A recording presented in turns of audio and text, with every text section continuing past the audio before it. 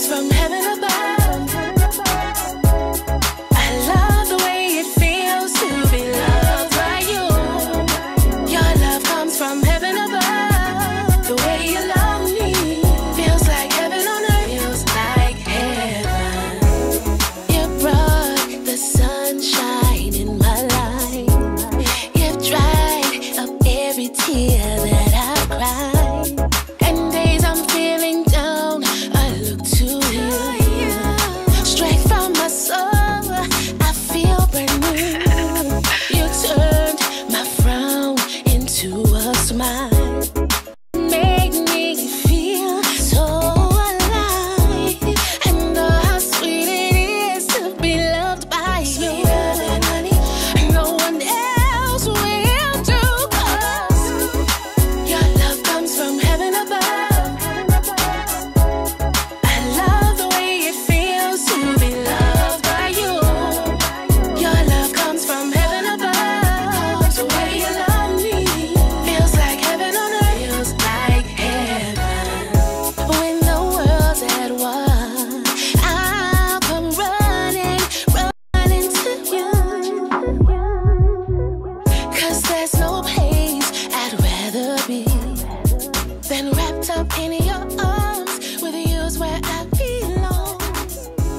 Your blanket of love protects and comforts All right, now stop right there, Brent. in a world with so much negativity. That's the high altar. That's the high altar they call it. And nobody can have mass over there but the Pope and the cardinals that he give permission. You see that canopy right there? It's a bronze canopy. See, when Solomon built the temple, he put a canopy that the ark could always be under.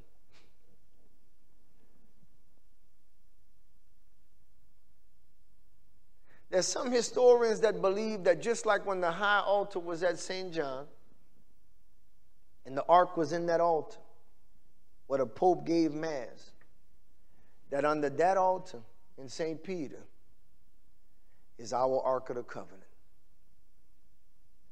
And they claim that St. Peter's body is under that, and we're going to look at some little things like that. But other historians say that the ark is under that they still have it. You say, Pastor, but wait, don't they have a bunch of people that claim to have that ark? Like the Ethiopians and different people like that? Yeah, they got a bunch of people that claim to have it.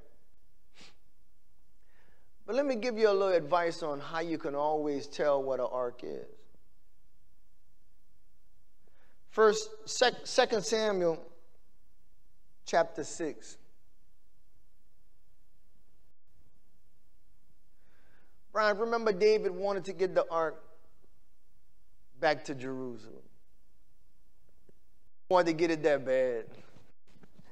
And he tried the first time and they did it wrong. They didn't do it with the sticks. Y'all saw the sticks that and the relief that they had? You can't carry the ark no kind of way, man. Mess around and get yourself dealt with. Well, they put the ark in a cart. And the cart kind of moved, and Uzzah put his hand to the ark. Don't you touch that. Smote him dead. David left the ark. He said, we ain't going to better bring it. I don't want to lose no more people on the way. We got to figure something out.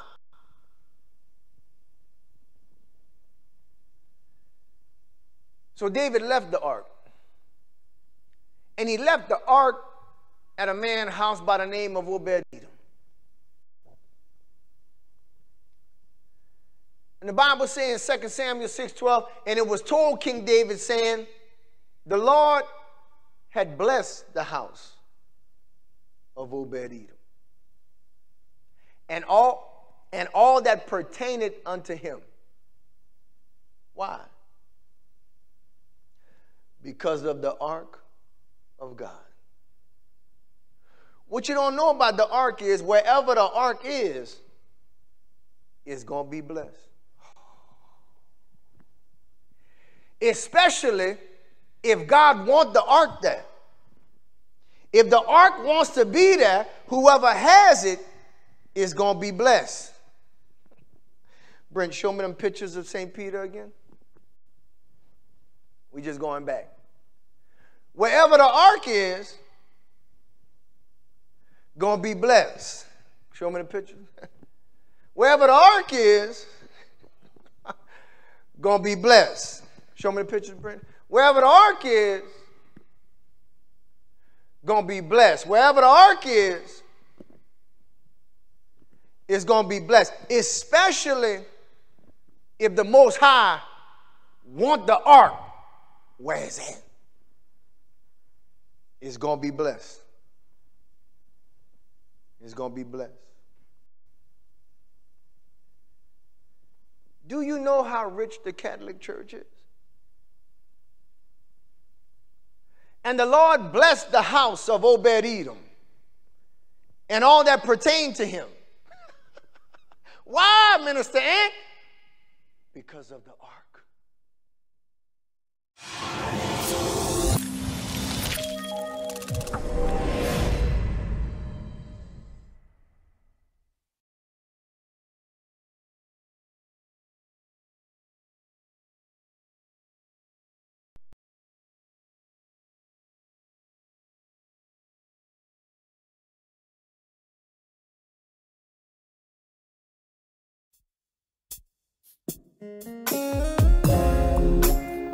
I remember driving my car one evening and thoughts was going through my mind. I was just so ready to just give up on everything, all of my dreams.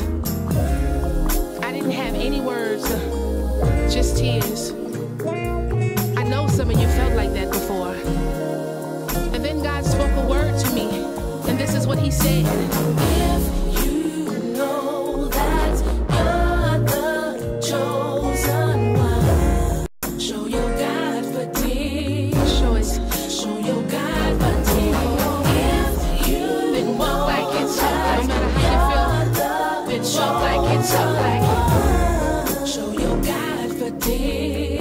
And then I heard his voice say, beautiful skin, so sweet. The texture of your hair, the way you do that thing you do, your style, your strength looks good. And then he said, don't be afraid, no, to be who you are. And he wants my love.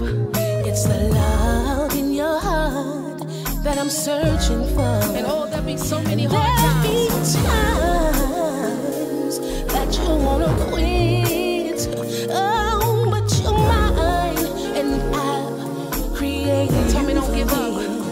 So don't you worry. No more worries. Don't you have no fear. He has it all in his hands. And whenever you need me, I'll be right here. And then his still cold voice. Says his voice is like a melody. To my God, he filled me with strength from above. Now I'm ready. Yes, I'm ready. Are you ready to walk like you know who you are? If you know you're the chosen one, show your God for this. Show your God for this. If you then walk like it's so, like it. Then show like it's so, like it. Show your God for this. Your God for this. Show your God for this. Everything I have ever been through tried to tear me down, leave me broken and confused. Oh, some people are destroyed by the fire, but my God, he walked with me all the way through. Oh, so can't nobody tell me my God ain't real. After all of these years and through all of these tears, I'm still standing here. So I'm ready. I will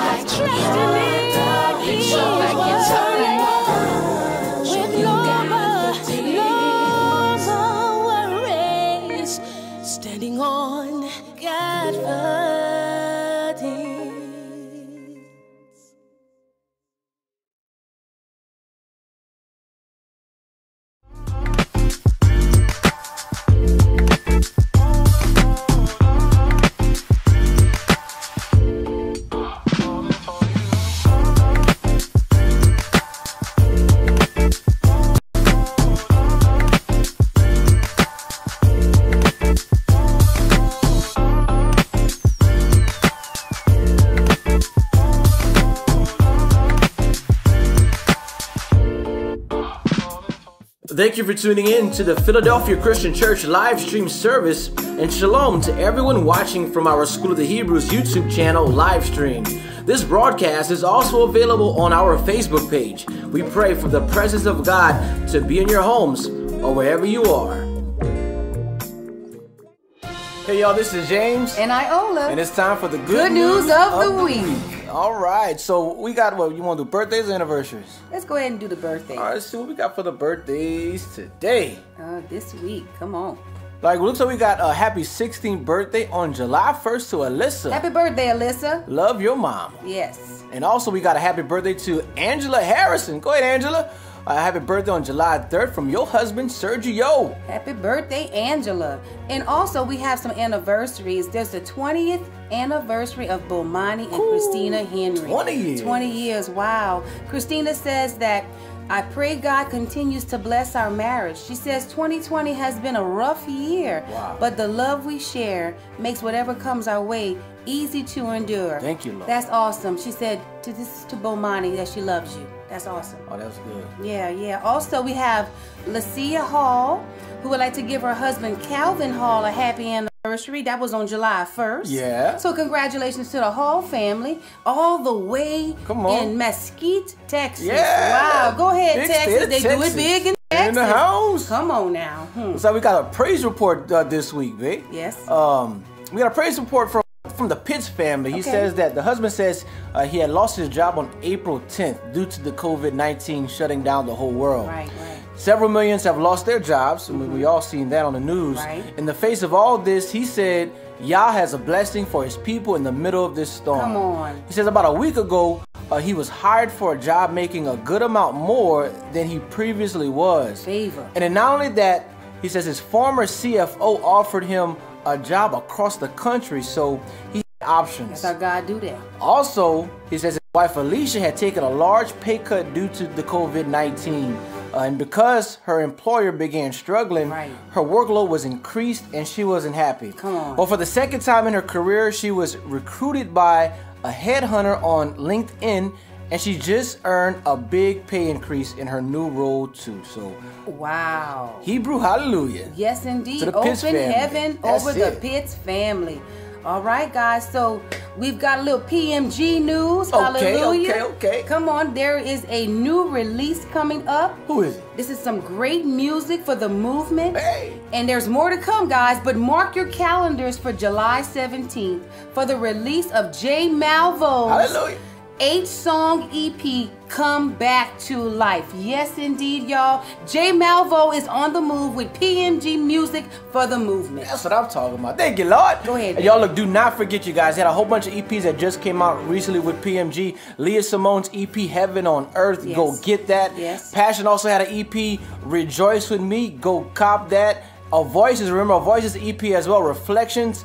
And remember, Kingdom Jew's single she had, Thinking About You. All these songs are available on digital media outlets, on Spotify, Apple Music, iTunes, Google Play, and Amazon MP3. You ain't got no excuse but to go and get it, because PMG is making music for the movement.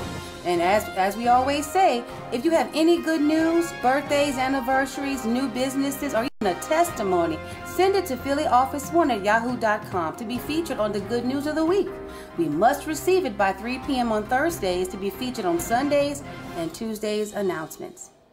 Church members and visitors are encouraged to tune in via live stream and share the link with your family, friends, and even co-workers as we continue to worship God in these adverse times. Due to the coronavirus pandemic, Philadelphia Christian Academy, PCA, is now offering online learning for students in K-3 through the 8th grade for the upcoming fall semester. It has been decided to go online because we care about the health and safety of our students, staff, and extended family members. For more information, please email us at pcalafayette@gmail.com or visit pcalafayette.com.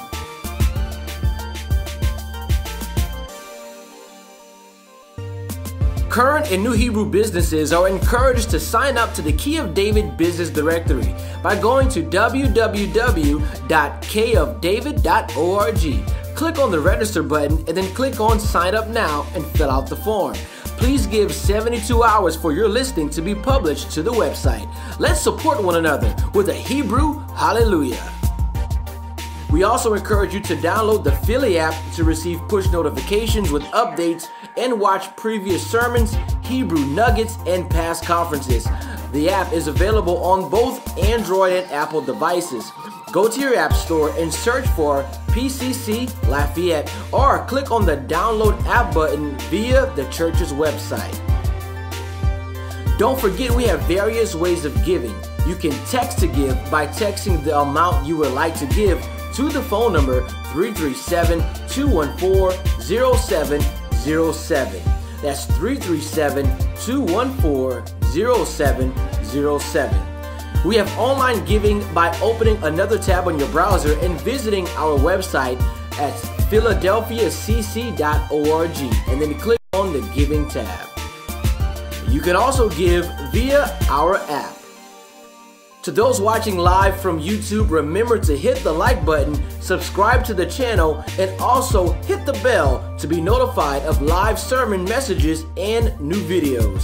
Saints of God, we are glad you are tuning in with us today from all four corners of the world. Right now, let's stand to our feet right from the living room. Judah, it's worship time.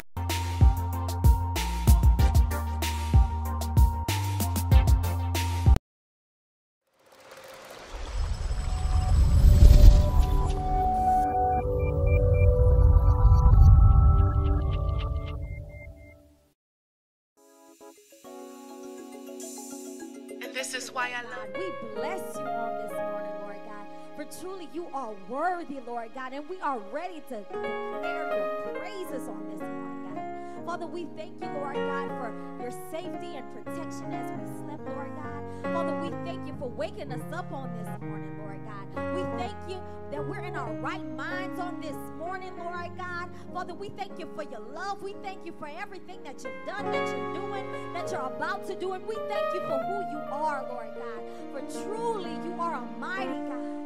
And Father, it's in this name, Jesus, that we thank you and we praise you. Amen. Amen. Amen. Amen. Go ahead and like, go ahead and love, go ahead and share this video, tag somebody, tell somebody that it's worship time. Amen. Tell somebody it's worship time. Y'all ready? Y'all ready? How many know that the Lord is worthy? How many know that the Lord is worthy? We're going to have some fun on this morning, all right? Y'all ready to stand for the Lamb?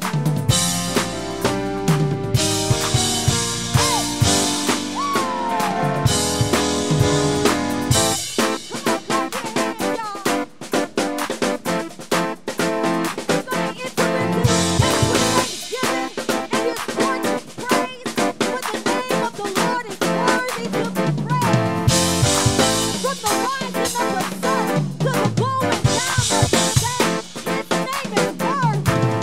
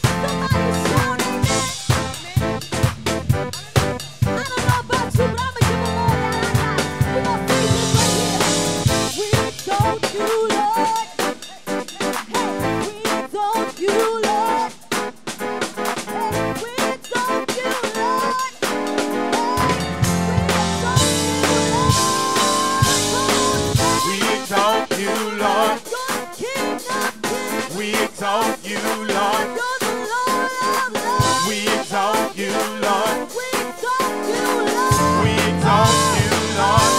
Oh, we exalt you, Lord. You're the King of kings. We exalt you, Lord. We exalt you, Lord. We exalt you, Lord. We exalt you, Lord. We exalt you, Lord. Oh, we exalt you, Lord. We exalt you, Lord. We exalt you, Lord. We exalt you, Lord. We exalt you, Lord. We exalt you, Lord. We exalt you, Lord.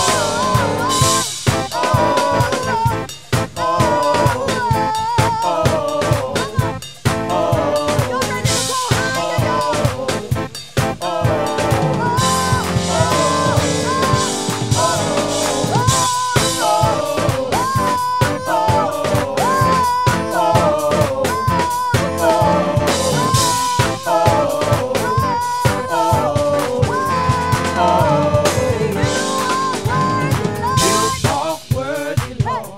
We give you praise.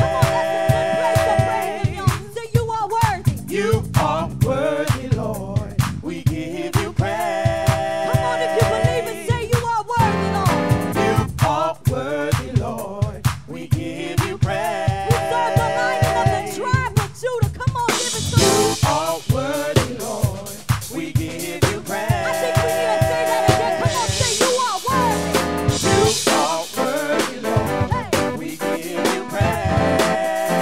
we lift you up, oh God. You are worthy, Lord. Hey, We give you come praise. on, one more time, y'all. I feel it one more time. You are worthy, Hey, we give you praise. I think one more time, y'all. One more time. Give it to him. You are worthy, Lord. We give you praise. Yes, you are. Worthy. Hallelujah. Hallelujah. If you know that he's worthy, if you know that he's holy, if you know that he's mighty, and he deserves our glory, somebody shout hallelujah. Hallelujah. Hallelujah. Yes, he is worthy. He's mighty. He's holy. And he's also faithful. Faithful in all his ways. Faithful in all he do. And we just want to thank him and acknowledge him for being so great in our lives. Come on, if you stand in agreement, put some likes, put some hearts on the screen. Hallelujah. God, you're so awesome, God. You're so marvelous in all your ways. Great and just and true is all your ways. God, we just thank you for being so good. But not only good, you have been great. You've been better to us than we've been to ourselves. And we just want to thank you, Lord God, that now we're in a season, Lord God, where we're reaping, Lord God, and we're taking back everything that the devil stole, God. And we're going to rejoice today. Amen. Hallelujah.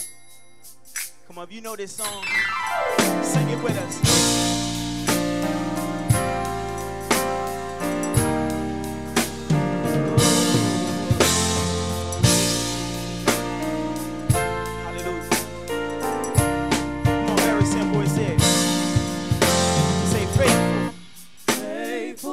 Faithful, faithful, faithful is our God. Say faithful, faithful, faithful, faithful, faithful is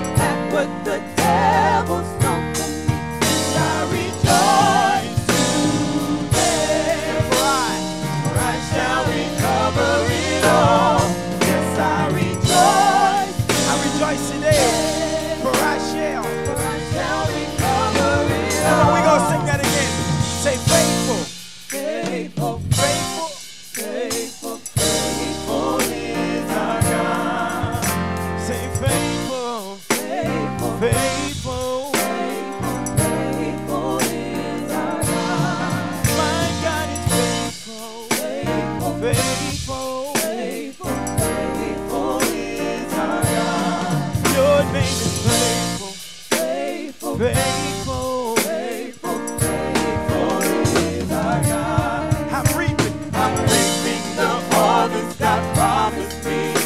Take back what the devil stole from me, and I rejoice today. For I shall recover it all. Yes, I rejoice today. For I shall recover it all. Come on, we gonna switch it up. We gonna say justice, justice, justice, justice, justice is our God. Say justice, justice, justice, justice, justice is our God. You want justice, justice, justice, justice, justice is our God. You want justice, justice, justice, justice is our God. Come on, I'm reaping the harvest God promised me.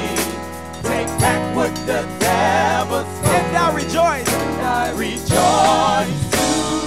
today. For I shall recover it all. Yes, I rejoice today.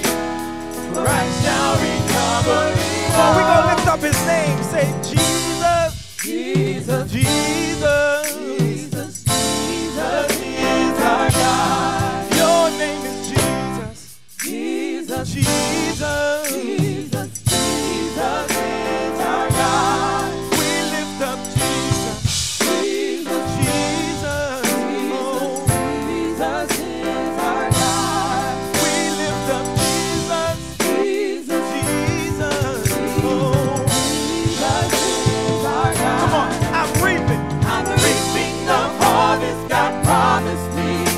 Take back what the devil stole from me. I'm reaping the harvest God promised me. Take back what the devil Come on, say that again. I'm reaping the harvest God promised me. Take back what the devil stole from me. I'm reaping the harvest God promised me. Take back what the devil stole from me. I'm reaping the harvest God promised me. Take back what the devil stole from me. Come on, Brittany. I'm reaping the harvest God promised me. Take back what the devil stole from me. Come on, Angel. I'm reaping the harvest God promised me. Take back what the devil stole. Come on, everybody say, I'm reaping the harvest God promised. Take back what the devil. I'm reaping the harvest God promised me. Take back what the devil stole. I'm reaping the harvest God promised me. Two more times. Take back what the devil. I'm reaping the harvest God promised me. Take back what the devil stole. Come on, one more time. I'm reaping the harvest God promised me. Take back what the devil stole. And I rejoice today. Come on, put your hands together. And I rejoice today. Come on, we rejoice today. And I rejoice today. Here we go. And I rejoice today. One more time. Here we go. And I rejoice today. For I shall recover it all. Come on, rejoice if you know you're going to recover it all. Hallelujah. He's faithful. And we acknowledge that, God. We thank you, Lord God, that this is the time, this is our season, that you are blessing us. You are revealing your promises. You are showing us things that we have never seen. We are walking into an open door. We just want to ask that you continue to fill us up and use us for your glory. In Jesus' name. Yes, Lord. Thank you, God. Hallelujah, God. We want more of you.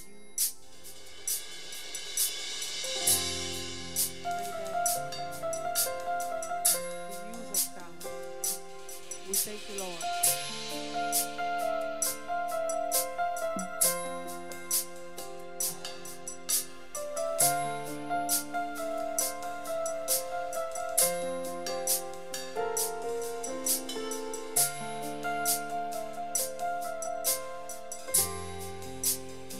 You provide the fire,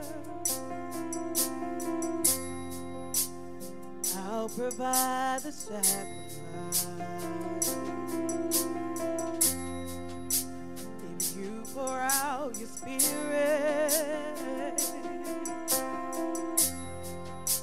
then I will open up inside. If you provide the fire,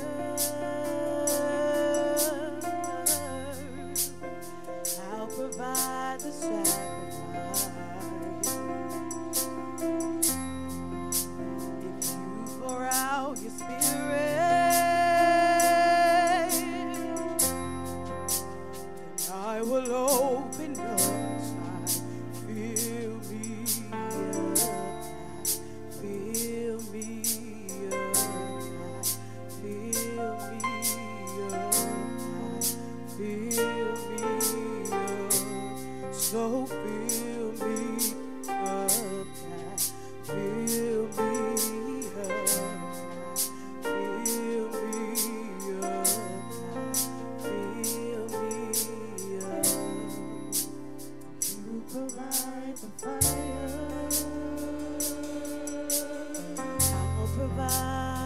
I'll provide the sacrifice. If you pour out your spirit, then I will open up. I will open up.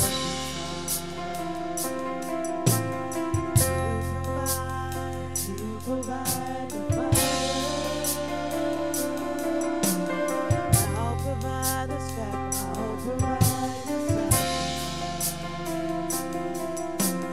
You pour out your spirit,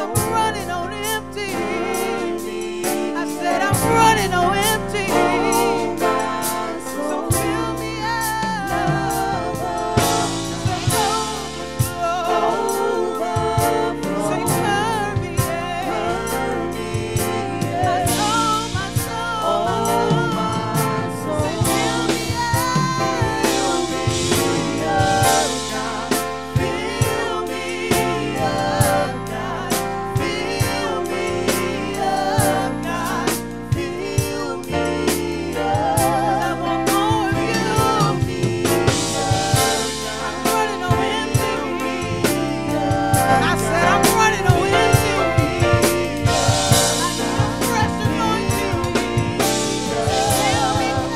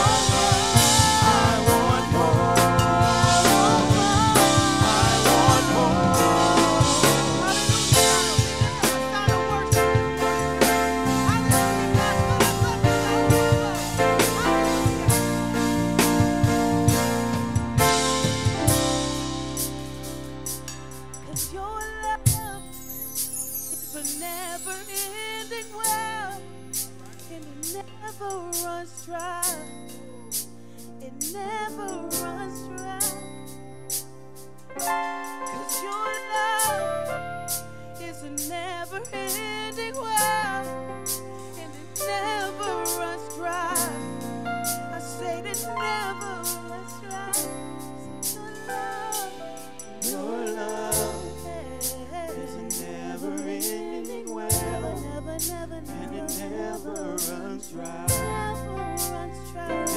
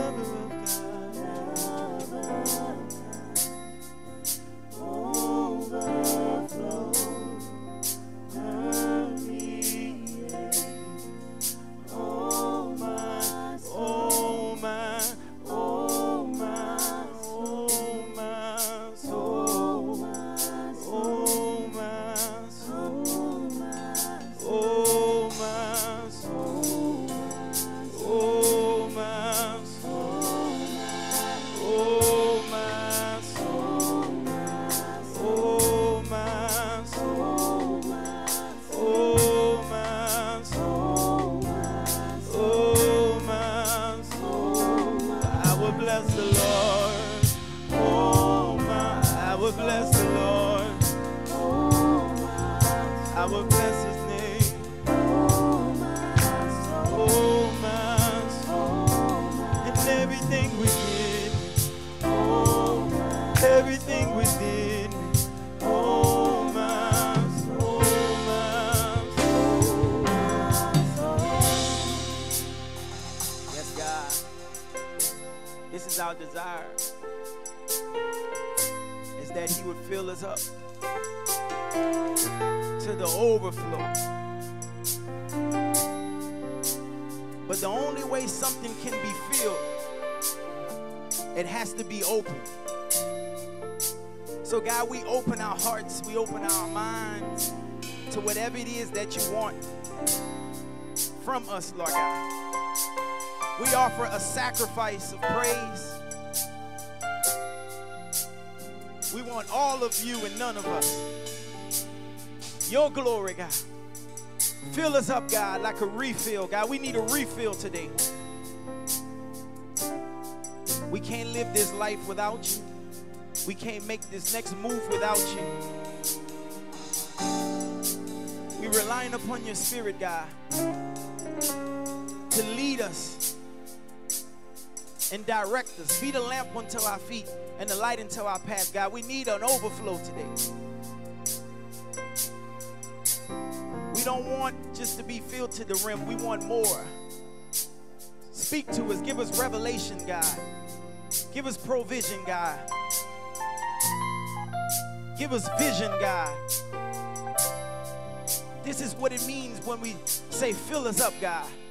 Not for our selfish desires, God, so that people will see your glory through us. So that people will see how great and how marvelous you are on this earth. So that we may display your love, God. Fill us up with your love. So the love within us overflow. Fill us up with patience, God. In a world that is people doing all kind of things, Lord God. Let them see your patience through us, God. Fill us up with joy, Lord God. A joy that the world cannot give us, God. An unspeakable joy, God. That's what it means when we want more of you, God. We want to look like you. We want to smell like you. We want to talk like you. We want to walk like you. We want to look more like you, Jesus. So that when they see us, Lord God, they see a picture of the cross. Fill us up, God. This is our cry as a people. This is our cry.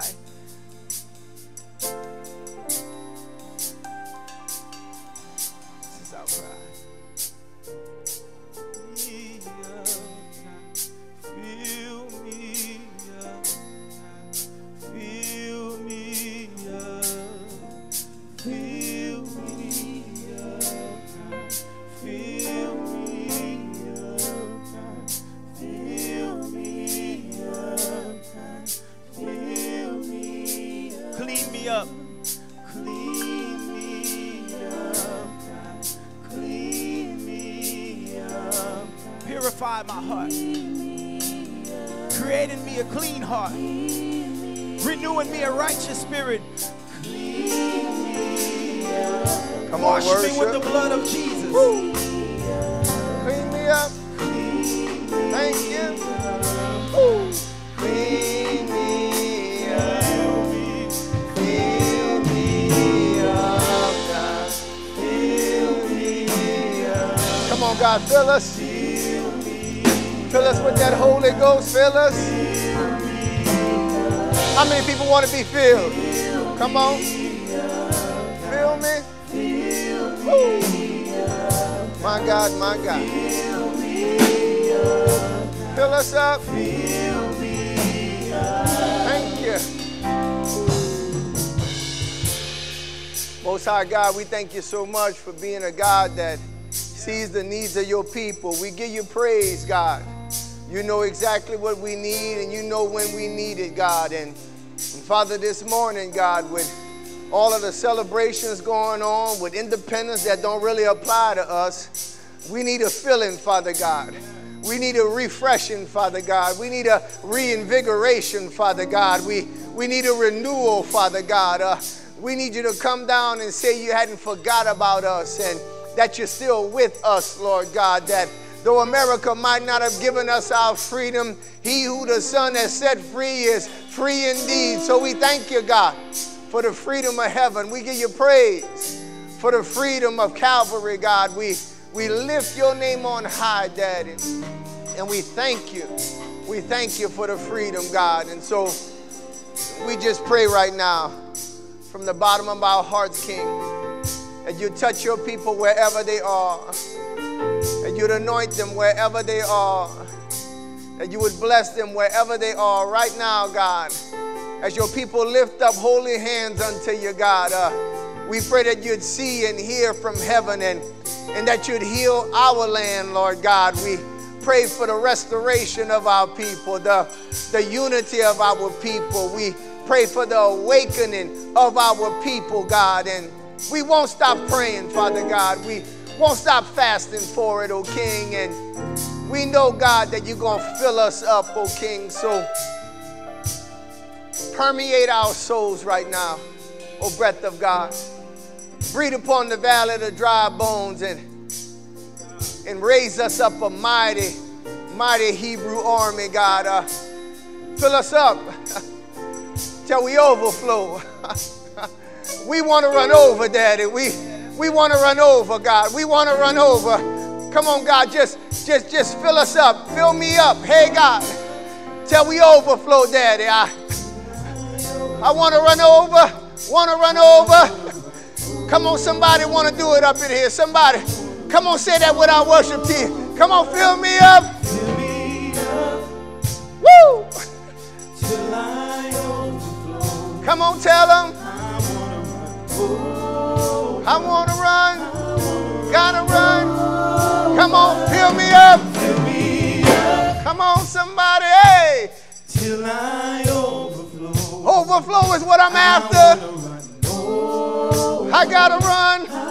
Hey. Come on, fill me. Fill me up. That's what the church needs right now. Till I overflow. That's what the Hebrews need right now. Come on. Come on. Woo. That's what the world needs. Fill me, fill me. We're looking for overflow. Hey. Hey. Come on. Come on. Fill me, fill me. Fill me up, fill me up. Come on, Yeshua. Woo. Come on, come on. Fill me, fill me, fill me. Hey. Thank you. That's our prayer. That's our prayer. Hey, fill me, fill me, fill me. Yeah, that's good. That's good. That's good. I want to run. Oh. Come on. Hey. Can't stop till I run over. Won't stop till I run over. Come on. Come on.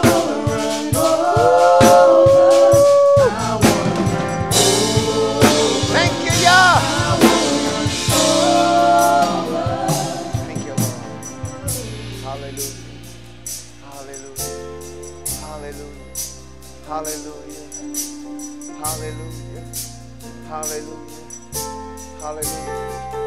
Hallelujah. Hallelujah. Hallelujah.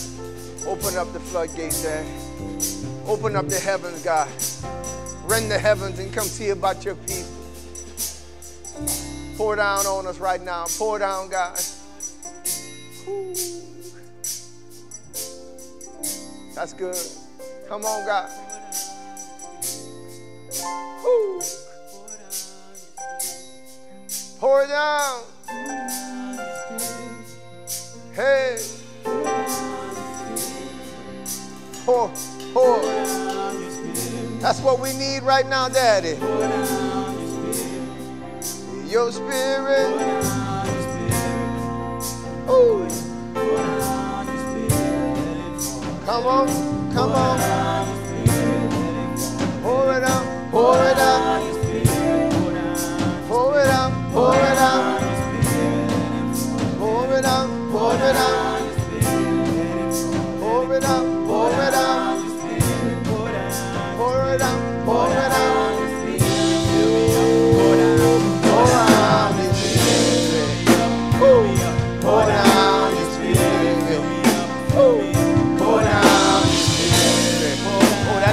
That's good. That's good. Come on. Hey. Pour down. Pour down your spirit. Pour down your spirit. Pour down your spirit. Pour down your spirit. That's what we need. Come on. Pour down your spirit. Pour down your spirit. Pour down your spirit. Pour down your spirit.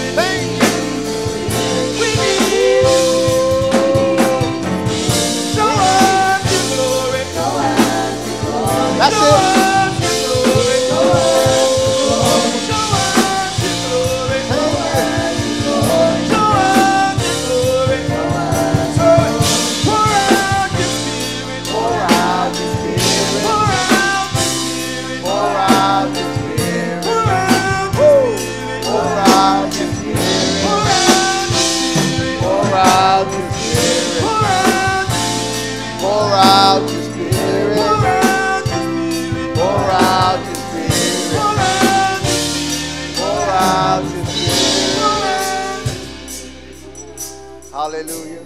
And Father, we know that we will not ask for bread and you'll give us a stone.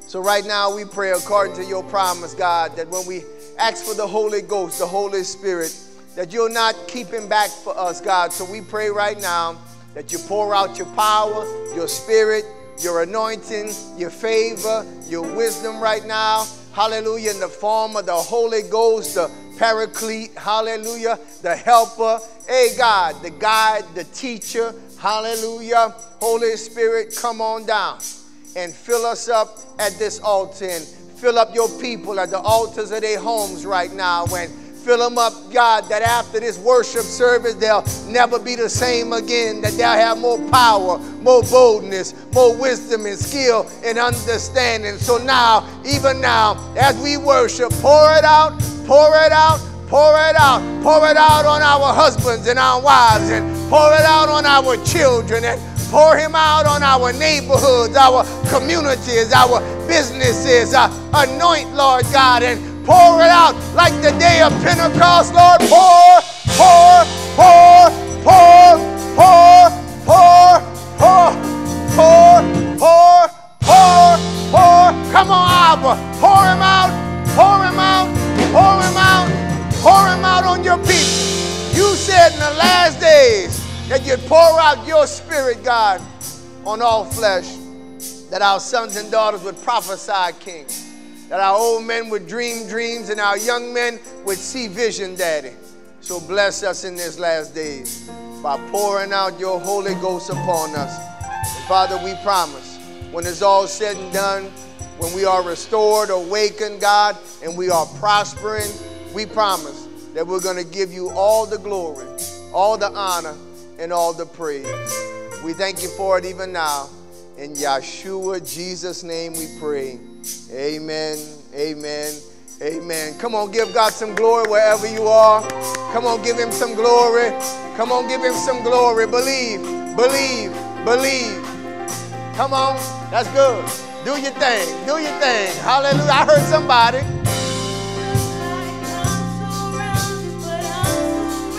Come on, come on, come on.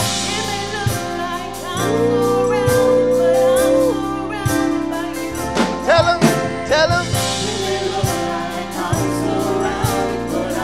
Thank you. Surrounded by you.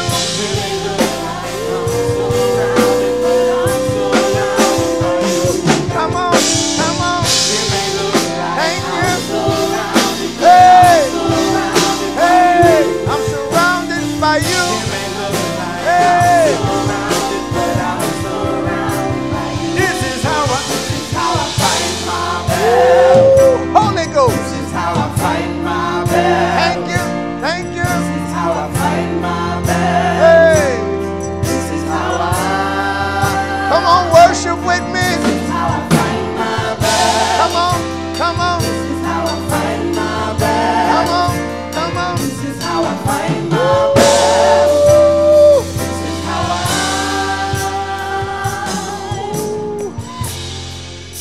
devils are fleeing right now.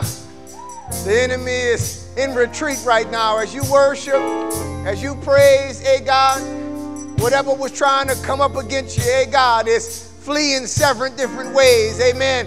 Bible says when the enemy come in like a flood, that the Lord will lift up a standard against him. Right now, as you worship, hallelujah, the Lord is setting ambushments against the enemy, just like the days of Jehoshaphat, just like the days of Hezekiah, like the days of David. Come on, we're not done yet. Come on, tell the devil, tell the enemy, tell the pain in your body. It may look like, hey. It may look like I'm surrounded, but I'm surrounded by you. It may look like, It may look like I'm surrounded. Thank you. It may look like I'm surrounded, but I'm surrounded. they don't see what we see. It may look like, open the eyes. It may look, come on, open the eyes. They don't know, they don't know.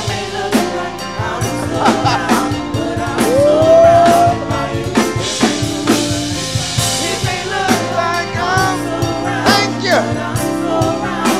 Thank you. Woo. Thank you, Lord. Thank you, Father. We give you praise right now, God. We give you praise, God. Some things just don't look right in America for our people. And some people rejoice in God, even while we suffering, King. But they don't see what we see, oh Daddy. They don't know what we know, Daddy. It might look to them like we're surrounded, but we are surrounded by you, oh King. So now, Daddy, bless us as we enter in this next phase of worship, God, as we move towards getting to your word. I pray you fill me up with your Holy Ghost and bless me, God, with a word in due season for your people, oh Yah, who is sufficient for these things. No one. But we know if you be with us, hallelujah, that nobody can stand against us. And so bless us now. Save some, anoint all, and awaken your people. In Jesus' name we pray. Amen, amen, amen. Hallelujah, hallelujah. We're going to move into our next phase of worship even now. Hallelujah. And for those that's new to Philadelphia Christian Church, amen, where we are the church of the Hebrews, amen, we want to welcome you in, God. Even while we're doing our thing, go ahead and send a shout out where you're tuning in from, amen. There's so many from across our state and across the nation, for that matter, who tune in on Sundays, amen, and especially during these perilous times, amen, where we can't gather physically, but we can still gather on one accord spiritually, amen. And so go ahead and type it in and tell the, hallelujah, the Philly fam, the community online where you're from. It's a great encouragement to us and our team. Hallelujah. Not only that, saints, we're going to move into our giving time, amen, where we worship God in song, amen, but now we want to worship him in our substance, amen.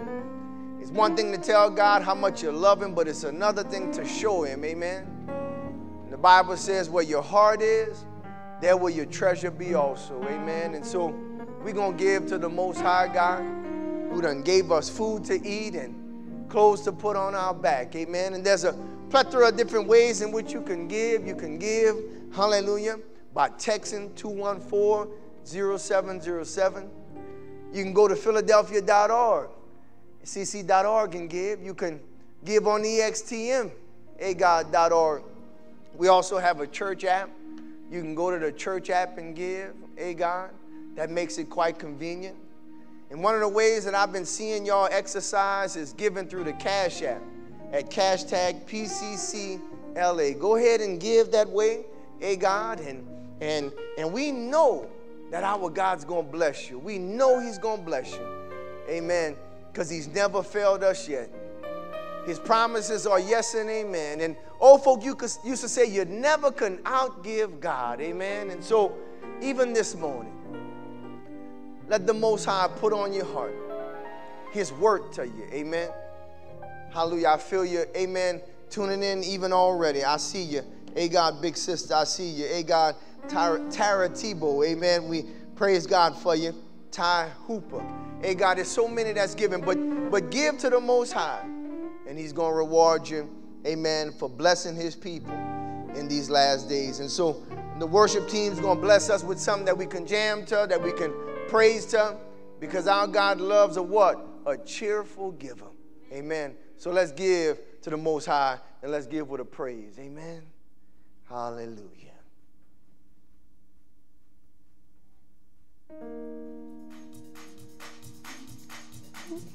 That's good already. Thank you. Woo. Happy birthday, Marina. That was yesterday. Happy birthday.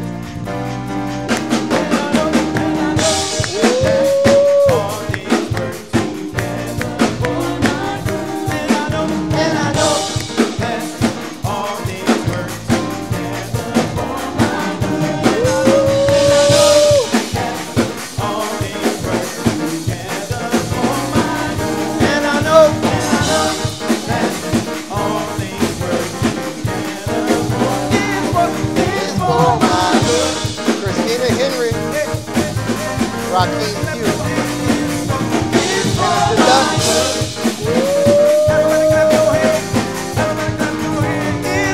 It's for my good. Thank you. Yeah. Mose Gaddis.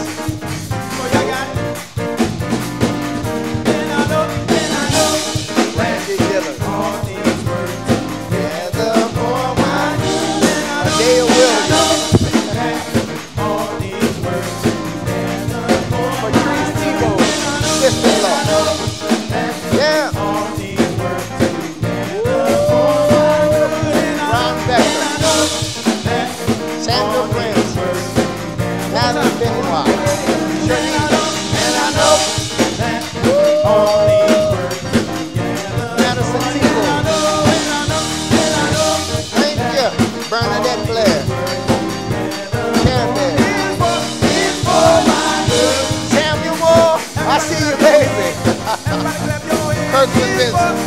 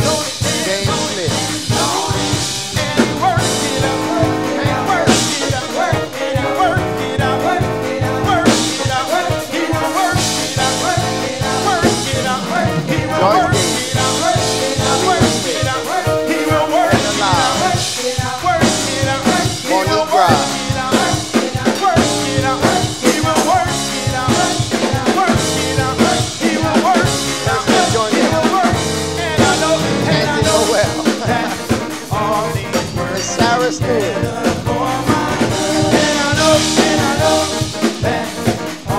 Dr. Negroland. Dr. Chase. Thank you.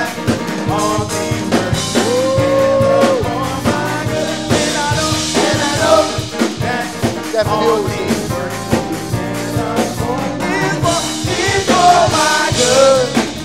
Oh, there they go, there they go. Come on.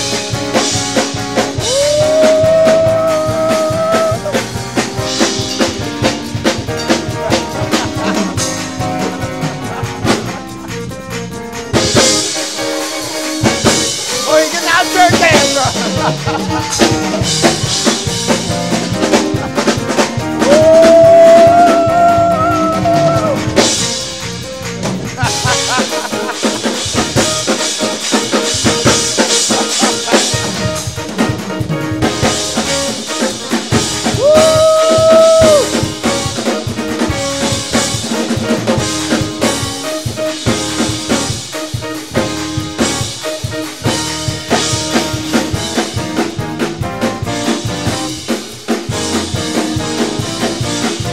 Come on.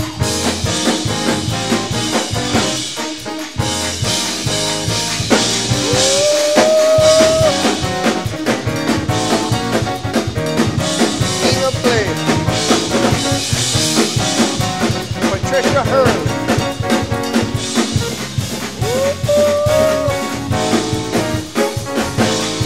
Thank you.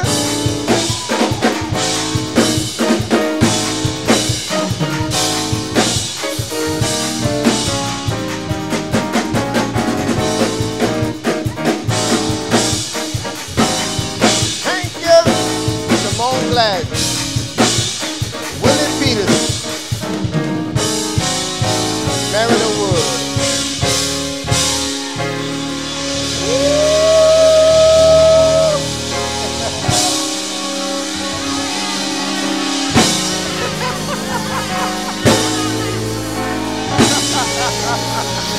Yeah, yeah, yeah, yeah.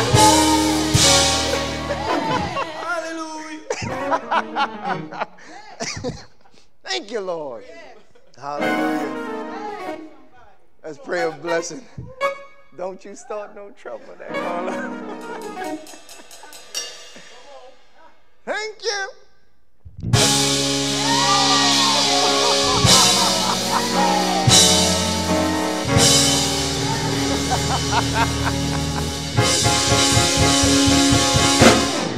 Woo! That's awesome. That is awesome. Father, we thank you so much, Lord God, that we can have fun in worship. We can have fun in praise, God, and we can give you what you deserve, Lord God. We thank you for the anointing that's up here. And we do pray in the mighty name of Yahshua HaMashiach that you would bless, Lord God, your people who have given, King. We pray that you would see them. Same way, Lord God, that you saw, hallelujah, all those who had given, from the widow's mite, Lord God, to, God, the centurion whose giving came up for a memorial before you, God. Now, King, see your people, oh Daddy, and bless your people. We pray you bless them 100-fold, God, for supporting not only the church, but supporting the church of the Hebrews, where you are in these last days and where you're moving in these final hours. So give them 100-fold. Restore to us the blessings of Abraham, Isaac, and of Jacob. Do it even now, in our lifetime, before our eyes. In Yahshua Jesus' name we pray. Amen, amen, amen. Come on, give y'all some glory if you believe it. Hallelujah, hallelujah, hallelujah. Praise God, saints. If you can, just open your Bibles up to Matthew 10 and verse 16. Matthew 10, 16. Good job, worship team. Good job. Hallelujah. Thank you, Lord God. Hallelujah. Appreciate y'all, man. Hallelujah. Glory to God. I can remember a time, amen, where, hallelujah, we didn't have no music, God, no worship, no nothing. Hallelujah. Church would begin. I'd just get up and maybe every now and then I'd clap a little something, but we just began Carlos Marcus, and we began just with the word, amen. And now that we have worship and the word is such a blessing, amen. So we give God glory for it. We're definitely so grateful for it, amen. And hallelujah, I just believe that the best is yet to come for the church of the Hebrews, amen, that we're going to, hallelujah, fully move into everything, amen, that's been predestined for us, amen. And so I'm believing that, and I can't wait to see it, amen. Hallelujah, appreciate y'all. And so we're going to take our Bibles and turn to Matthew 10 and verse 16, hallelujah.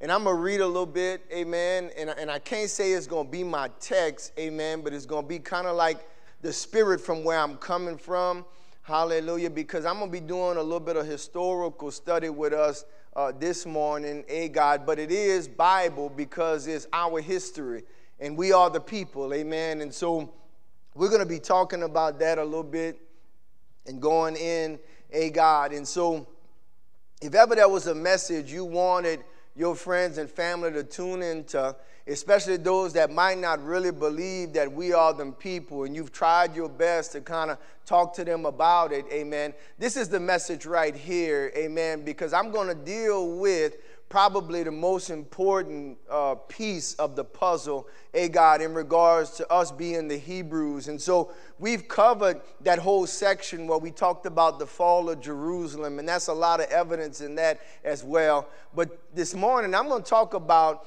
a segment in history that we would call the Diaspora, amen. And so I'm going to talk about the Diaspora to Negroland this morning. And so it's important. So if you got like sisters and brothers, if you got like friends and family, mamas and daddies, amen, this is the one. This is the one that you want them to tune into, because we'll be covering the fundamentals, the basics, amen, throwing in a little bit new information, new evidence for those, amen, to kind of keep you listening and keep you posted. But this is for your friends and your family. So even now, just text them, call them, hallelujah, DM them, amen, just whatever you got to do, God, but tell them they can't miss this right here, amen, because I'm believing that this is the message of our generation, that this is, God, the word for our time, amen. And it's not just that we the Hebrews, but we're the Hebrews with a new covenant understanding of grace and the cross of Calvary. And that's a whole new thing. That's a whole nother realm, amen, and that's where we are right now. And so I'm going to read from Matthew 10:16, and we'll kind of get going. And I know I normally cover some stuff that's in the news, amen, but ain't too much going on. But Kanye West is running for president, I heard, amen, hallelujah. And so I don't know, amen, I'm not going to speak either good or bad about it. He's my brother in so many ways, and so I'm just going to keep it like that. It could be a very, very big problem, God, if it gains serious momentum, because it could split the Hebrew vote, which would give the incumbent president, Donald Trump, carte blanche to a second term. And so we really got to be careful with that. But I'm not going to say anything good or bad about it, God. I don't know who's leading him to do it. Hopefully it's the Most High. But, yeah, that's in the news this week. Amen. So let's look at Matthew 10 and verse 16. And we just going to read a little bit. God, the Bible says, "Behold, I send you forth as sheep in the midst of wolves. Be ye therefore wise as serpents and harmless as doves. But beware of men, for they will deliver you to the councils, and they will scourge you in the synagogues. And ye shall be brought before governors and kings for my sake, for a testimony against them and the Gentiles. But when they deliver you up, take no thought how or what you shall speak. For it shall be given you in that same hour what you shall speak. For it is not you that speak, but the Spirit of your Father which speaketh in you. And the brother shall deliver up the brother to death, and the father the child. And the children shall rise up against their parents, and cause them to be put to death. And ye shall be hated of all men for my name's sake. But he that endured to the end shall be saved. But when they persecute you in this city, flee ye into another. For verily I say unto you, you shall not have gone over the cities of Israel till the Son of Man be come. Let me just read 23 again. It says, but when they persecute you in this city, flee ye into another. For verily I say unto you, you shall not have gone over the cities of Israel till the Son of Man be come. 24, the disciple is not above his master, nor the servant above his Lord. It is enough for the disciple that he be as his master, and the servant as his Lord. If they have called the master of the house Beelzebub, how much more shall they call them of his household? Father, we thank you for your word. Bless us as we go over these things, God, these mysteries that's been hidden for ages, O King. We know, Lord God, the enemy has tried so hard to stop us from knowing who we are, because until we know who we are, your people are going to perish for a lack of knowledge. Now, Daddy, take this message and carry it to the four corners of the earth. Put it upon the wings of eagles and speak to the bones, God, no matter where they lay. Prophesy unto them, O King. Even use my mouth that the bones may raise up and be united a mighty army, and that the breath, the ruah of your spirit might pour unto the armies of Israel. Bless us, O King, even now, and fill us all up. In Yeshua, Jesus' name we pray. Amen. Amen. I picked this text primarily because of that verse 23 where Yeshua tells his disciples, he says, listen, if they persecute you in one city, flee to the next. And that's pretty much what the Hebrews did during the diaspora. They took the word of Yeshua, God, and they put it in operation. And we're going to see, amen, a constant pushing of the Hebrews from Israel all the way throughout Africa, even to this very place where we are now, America. And so we're going to talk about that diaspora a little bit today. And if you remember last time, we talked about the fall of Jerusalem. We talked about Titus and Vespasian, them going back to Rome and having the different parades. We saw them take the furnishings of the temple with them, and I showed you a pic of the Arch of Titus and how it was engraven with the parade, God, as though it were that Titus was given when he returned. If you can look at the next slide, amen, you'll see it there. There's some who say that Titus and the Romans took even the ark, which had the laws of our God in them. But, God, we know for sure that they took the menorah along with the showbread table. Amen. And so we saw the furnishings of the temple go to Rome. God. We're going to continue along with our history of Rome, Edom, and the Hebrews, and we'll be talking about the diaspora, taking a little trip to Negroland. And before we get there, we have to handle a couple of housekeeping details, a couple of things, so that your history, our history, your knowledge of our history can be complete. And so I'm going to get to my little first segment right here. I want to call it Masada. Somebody say with me, Masada. All right. Now, Masada is a place. Amen. And I have a pic of it up there. Even right now, you can see it behind the word. Masada was a place. It was a fortress built in the desert by the Hebrews. And in 73 A.D., right after the fall of 70, right after Jerusalem was conquered, a group of rebels and revolutionaries didn't want to give up to the Romans. So they retreated to Masada, all right? And when they retreated to Masada, about 1,000 of them were there. They were held up in the mountain fortress, refusing to surrender to the Romans. They were under the leadership of a Hebrew by the name of Eleazar.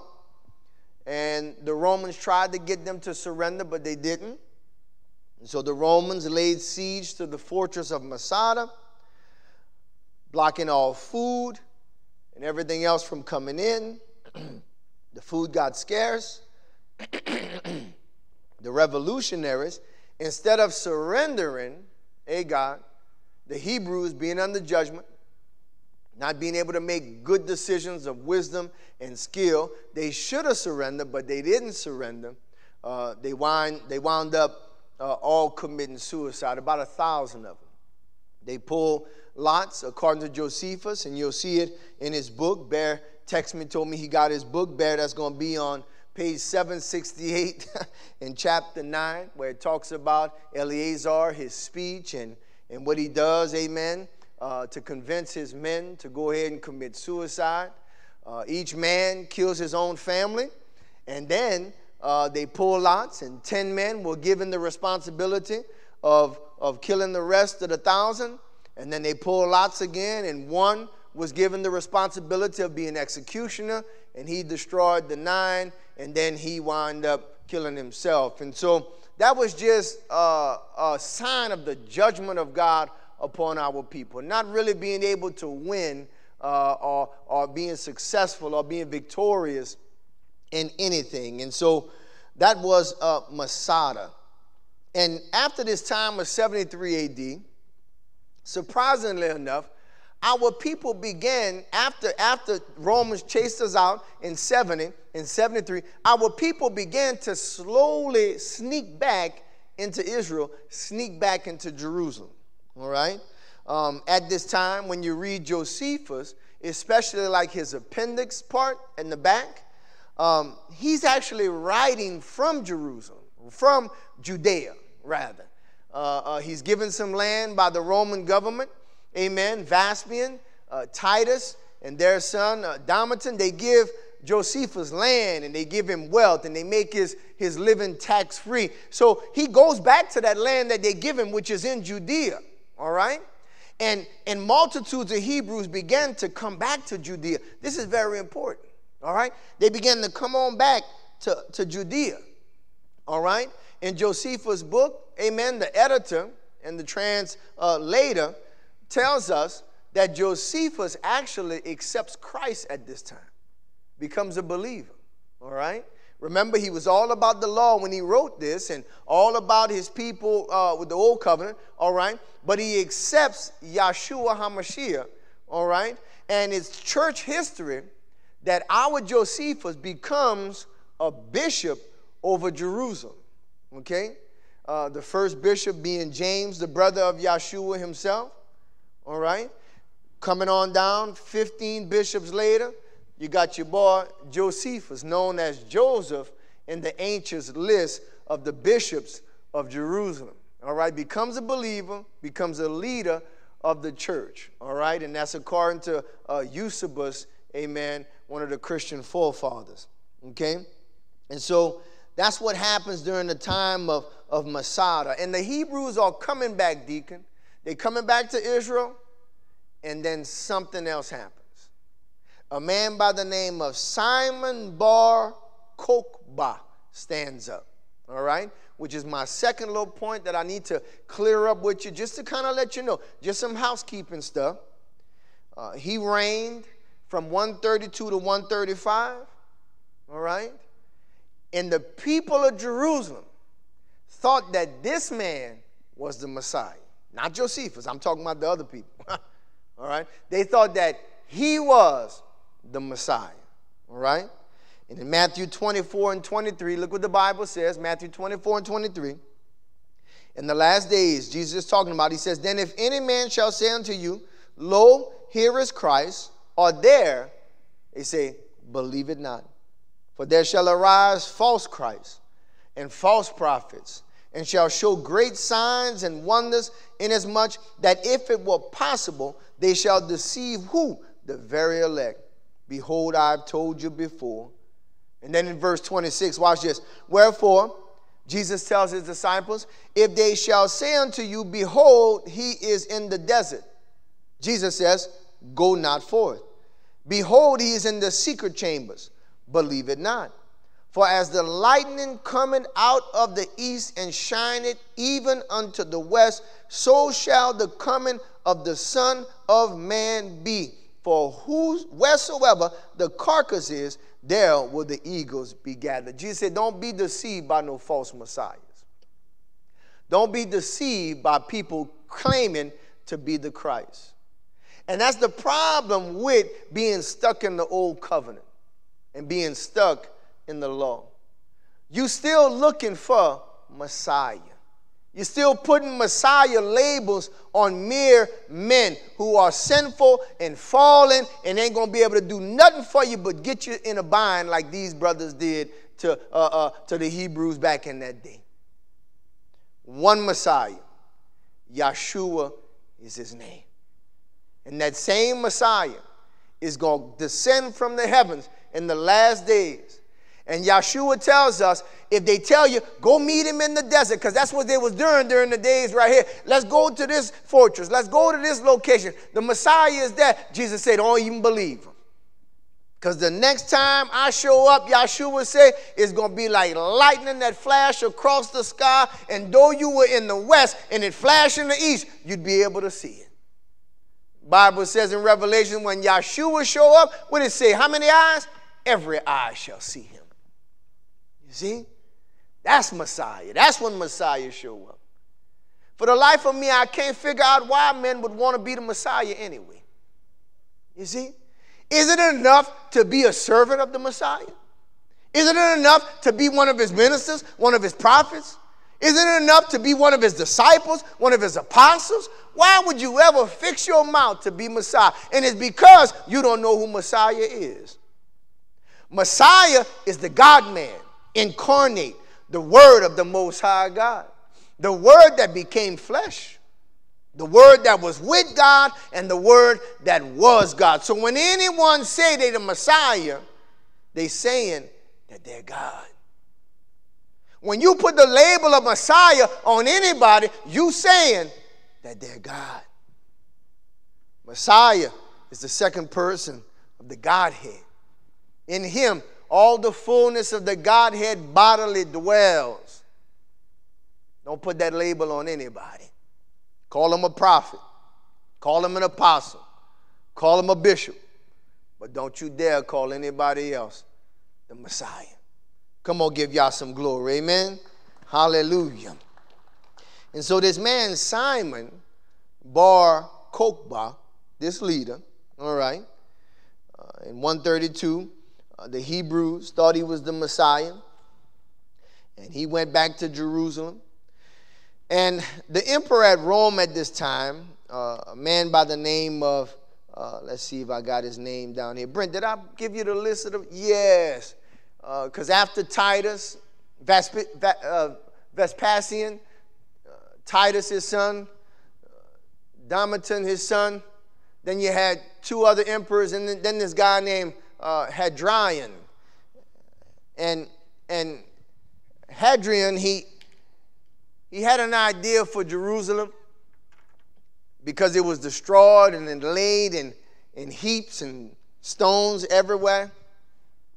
He said, I'm going to build another city over the ashes of Jerusalem, a city by the name of Aelia Capitolina. That's what he wanted to build. And I'm going to show you a picture of what he wanted to do, Brent, if you can. He wanted to build right over Jerusalem.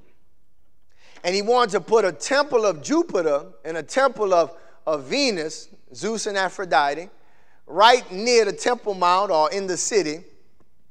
And when the Hebrews heard that this emperor of Rome was trying to build over Jerusalem, the Hebrews all over the world went crazy. And this false Messiah, Simon Bar Kokhba, he seized upon that and put himself in Jerusalem and started a war. It was called the War of Freedom. It started off well. The Hebrews were successful for a time. God, it gave the Romans tremendous losses, tremendous casualties. You know how the Hebrews do it. But ultimately, because it wasn't our season back then, Rome won. They were the ones that the glory of God went to, the favor of God went to. They won, all right? And 580,000 Hebrews was killed under the hand of this false Messiah, Simon Kokhba. And 580,000 of them died, God, trying to take back Jerusalem in 132. Now, what happens after that is where we want to get to because this is most important, Deacon. After that, the Romans banned the Hebrews from coming back to Jerusalem. They say you can live anywhere you want to live, but y'all can't come back over here. Because the Romans knew every time the battle, Brother Sam, every time the battle was over, where the Hebrews went, they'd sneak back home. All right? They'd come back home and start rebuilding. Okay? But it would cause trouble. So the Romans said, nah, y'all not allowed back over here. Stay away from Jerusalem. In fact, we don't want y'all near Israel at all. All right? And it was at this time, now the diaspora started about 70 AD, 73. They was kind of trickling off, moving away from Israel. But when that ban happened, Marcus Marina, they had no choice. They couldn't go back home. So they began to move other places. And so begins our third point, the diaspora. The diaspora. All right? The diaspora. Okay? And we just focusing on that Matthew 10:23. But when they persecute you in this city, flee ye into another. And all the historians agree that right after 73 AD, the fall of Jerusalem and Masada, the diaspora began, but really took its height around 132, 135. Pastor, what's a diaspora? A diaspora is a scattered population whose origin lies in a separate geographic locale. A scattered population, that means a people, all right, that's been scattered, all right? But their origin, they scattered now, but their origin is a separate locale, a separate place, all right? It's a people settled far from their ancestral homeland. Okay, that's a diaspora. Meaning that you're not home no more. You're not where you grew up. You're not where your people is from. You're in a strange land. You're in another place. How many people know that you, as a so-called African American, you are in diaspora? Because you're far from home. You're not from your ancestral, you're not in your ancestral homeland. You're not in your origin, your geographical location of origin. You're not there. America is not your home. You are in diaspora. All right? Now, this book right here, which I would recommend you get, by Rudolph Windsor, is called From Babylon to Timbuktu. I'll put it up there for you. From Babylon to Timbuktu. This is one that you need to get your hands on. It's got to be in your library. Our people perish for a lack of knowledge, and they say if you want to hide something from a Hebrew, you put it where? In a book. Well, those days are over. We reading now, baby. You understand what I'm saying? So this book is an amazing compilation, and we'll cover some of the things he talked about today, but we can't get to all of it. An amazing compilation of the second Exodus, us, or rather the diaspora, rather, us leaving Israel. And so look what Windsor says. He says in the year 65 BC, he gives us the history, the Roman armies under General Pompey captured Jerusalem. We know that when the two brothers was fighting, they couldn't get along. Pompey came in and took it over. But in 70 AD, General Vespasian and his son Titus put an end to the Jewish state with a great slaughter. That's the fall of Jerusalem. He's just giving us our history, and I'm reading it so you can know that I'm not lying about any of this. Hey, God, these two generals come through and slaughter our people. During the period of the military governors of Palestine, many outrages and atrocities were committed against the residue of the people. During the period of Pompey to Julius, all right, he's saying that it's a time of Pompey to Julius, which is after Titus them. He says it has been estimated that over, watch this, 1 million Israelites fled into where? Into Africa, fleeing from Roman persecution and slavery. The slave markets were full of who? Of black, Hebrew, or as you would call, Jewish slaves. All right? we need to know is that the Hebrews, the biological Hebrews, did not go into Europe, all right? Now, we see later that maybe the Edomites did, who had converted to Judaism. They went to people that looked like them. But us, the original Hebrews, the one with the bloodline like Yeshua, hair like wool, feet like brass, we went towards the people that looked like us. Anybody hear me up in here? The place where we always fled. The place when the Hebrews were in trouble, when they was after Mary and Joseph and they had to hide baby Jesus. Where did they go? They went to Africa, man. Because a brother can hide in Africa. A brother can't hide in Europe. You can't hide an Oreo in a glass of milk. Anybody hear me up in here? You got to hide in amongst the people that look like you. Brother trying to hide would do no good running up, hey God, in an all-white neighborhood, but you do good if you run through the project. They'll never catch you there. You see? So we have here, hey God, the Hebrews fleeing to Africa. Now I want to show you some maps that provide commentary on this. And for some of you that's listening, hey God, it's your first time hearing that we the Hebrews and that we are the people of the book.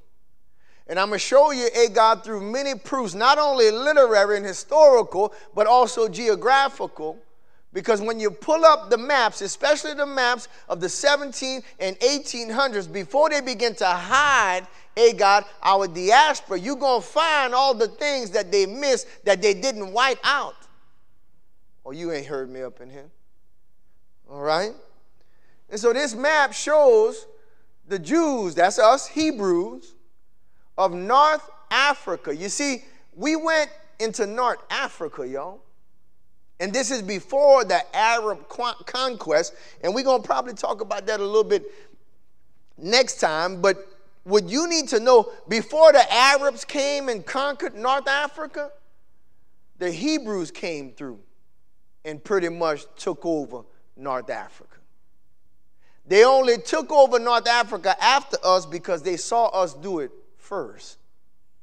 And now when you look at North Africa, whether you're looking at Libya or Egypt, it is primarily Arabic. All right? It's Arabic now because of the Muslim conquest. It wasn't like that before. Before that, it was the Hebrews. And before the Hebrews, it was the sons and daughters of Ham, Agag, the Cushites, and the Hamites. It was the Africans. And so North Africa went from Africa, Hebrew, and then Arab conquest under what they call, Agag, the Islam or Muslim uprising. In our lifetime, we saw something called the Arab Spring, where the Muslims with ISIS and Al-Qaeda was trying to begin a new move. The move that they was trying to copy is the move right here, where the Arabs swept through and took over most of the known world at that particular time. We may talk about that a little bit next time, and we'll probably have to do it as we get deep into what Europe was doing while we was in Africa, you see, which is going to be so important.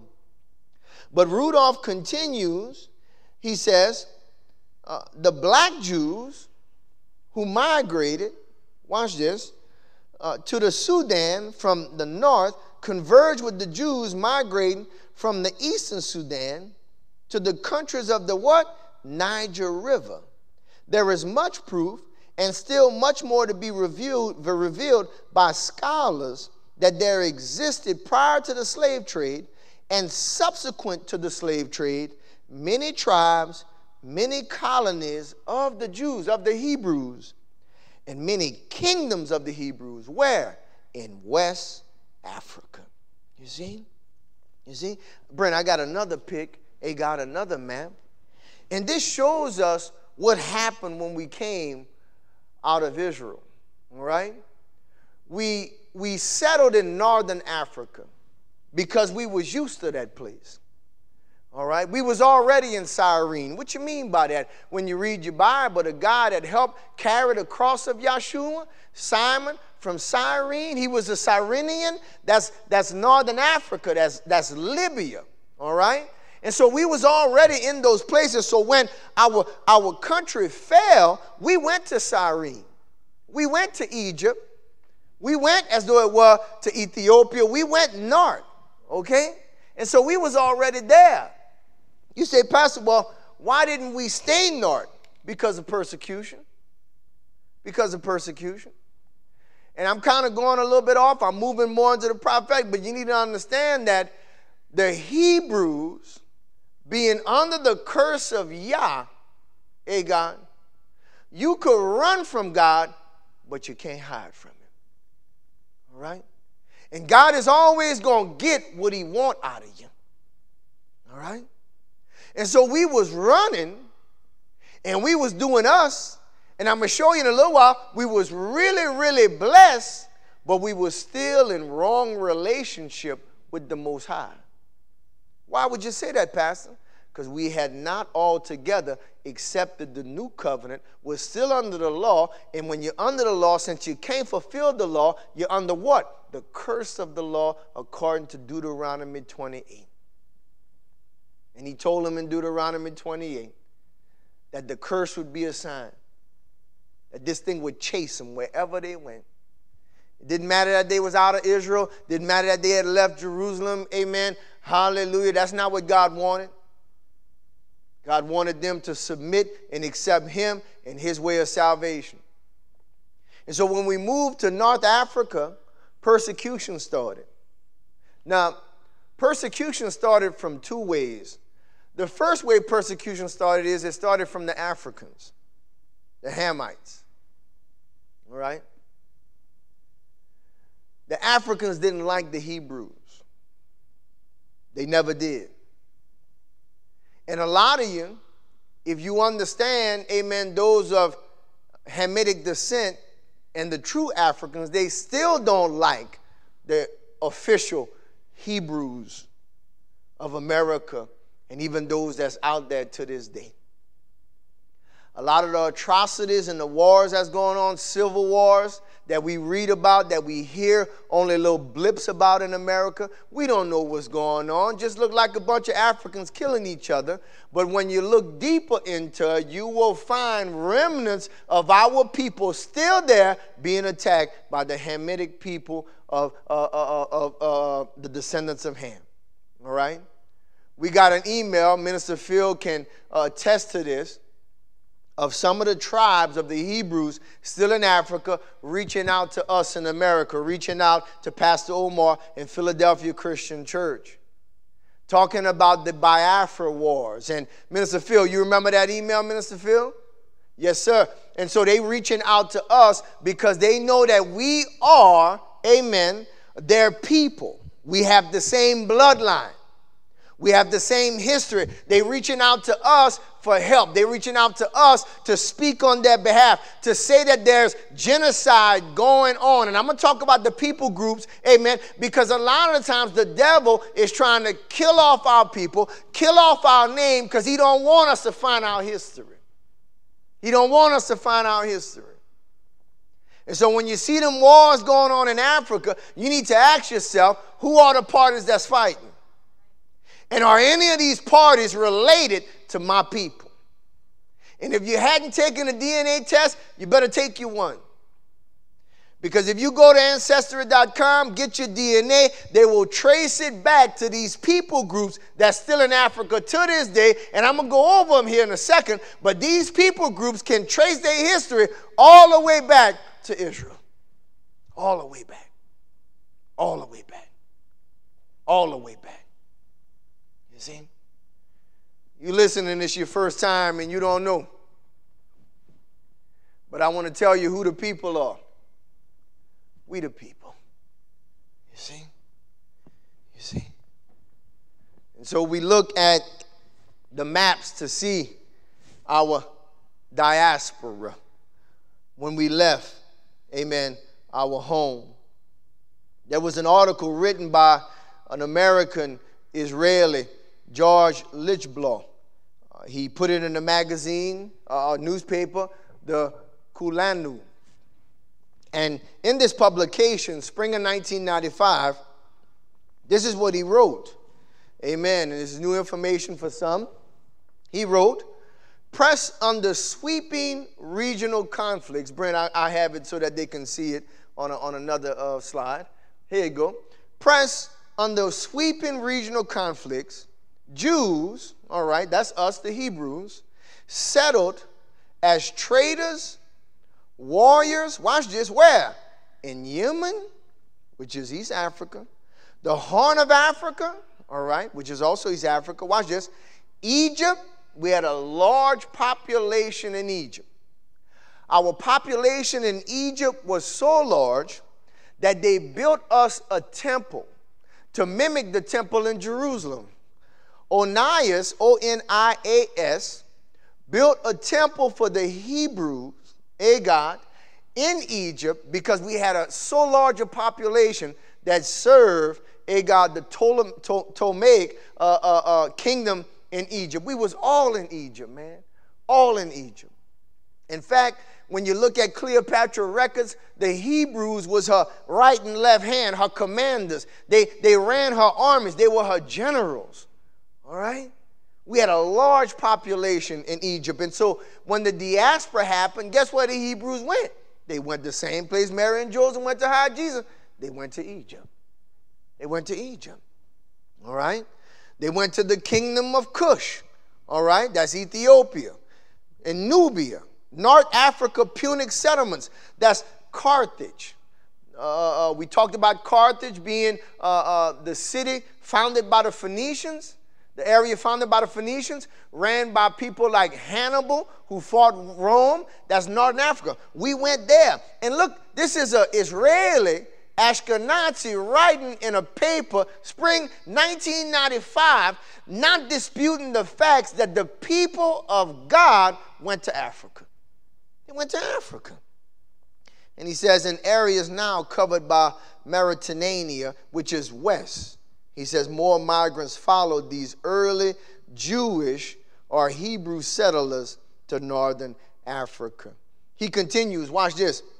The Jewish Hebrew presence in Africa began to expand significantly in the 2nd and 3rd centuries of the Christian era, extending not only into the Sahara Desert, but also reaching down along the West African coast. Now, Brent, if you can put that map up, it's a colorful map of Africa, all right? Yeah, that'll do, all right? Go back to that first one that you had. It had some, that's the one. You see us in the north up here? But right under that north part is a desert called the Sahara Desert, okay? And nobody could live in that. And so when we were under persecution, we settled just south of the Sahara Desert, which is the Niger Valley area that you would call West Africa. You see? Brent, you can go back to that original map that you had of us settling. But we not only settled in West Africa, I'm going to show you that we moved to Central Africa, which is the Congo, God, and there is bloodline of the Hebrews even in South Africa, okay? Just moving, just moving. When they persecute you in one city, what you do? You flee to the next. We just kept moving. We just kept moving, trying to find a place. Now, watch this. I love this. When you go back to Lichblaw, what he says that pressured under sweeping regional conflicts, the Hebrews settled as what? As traders. Okay? Traders.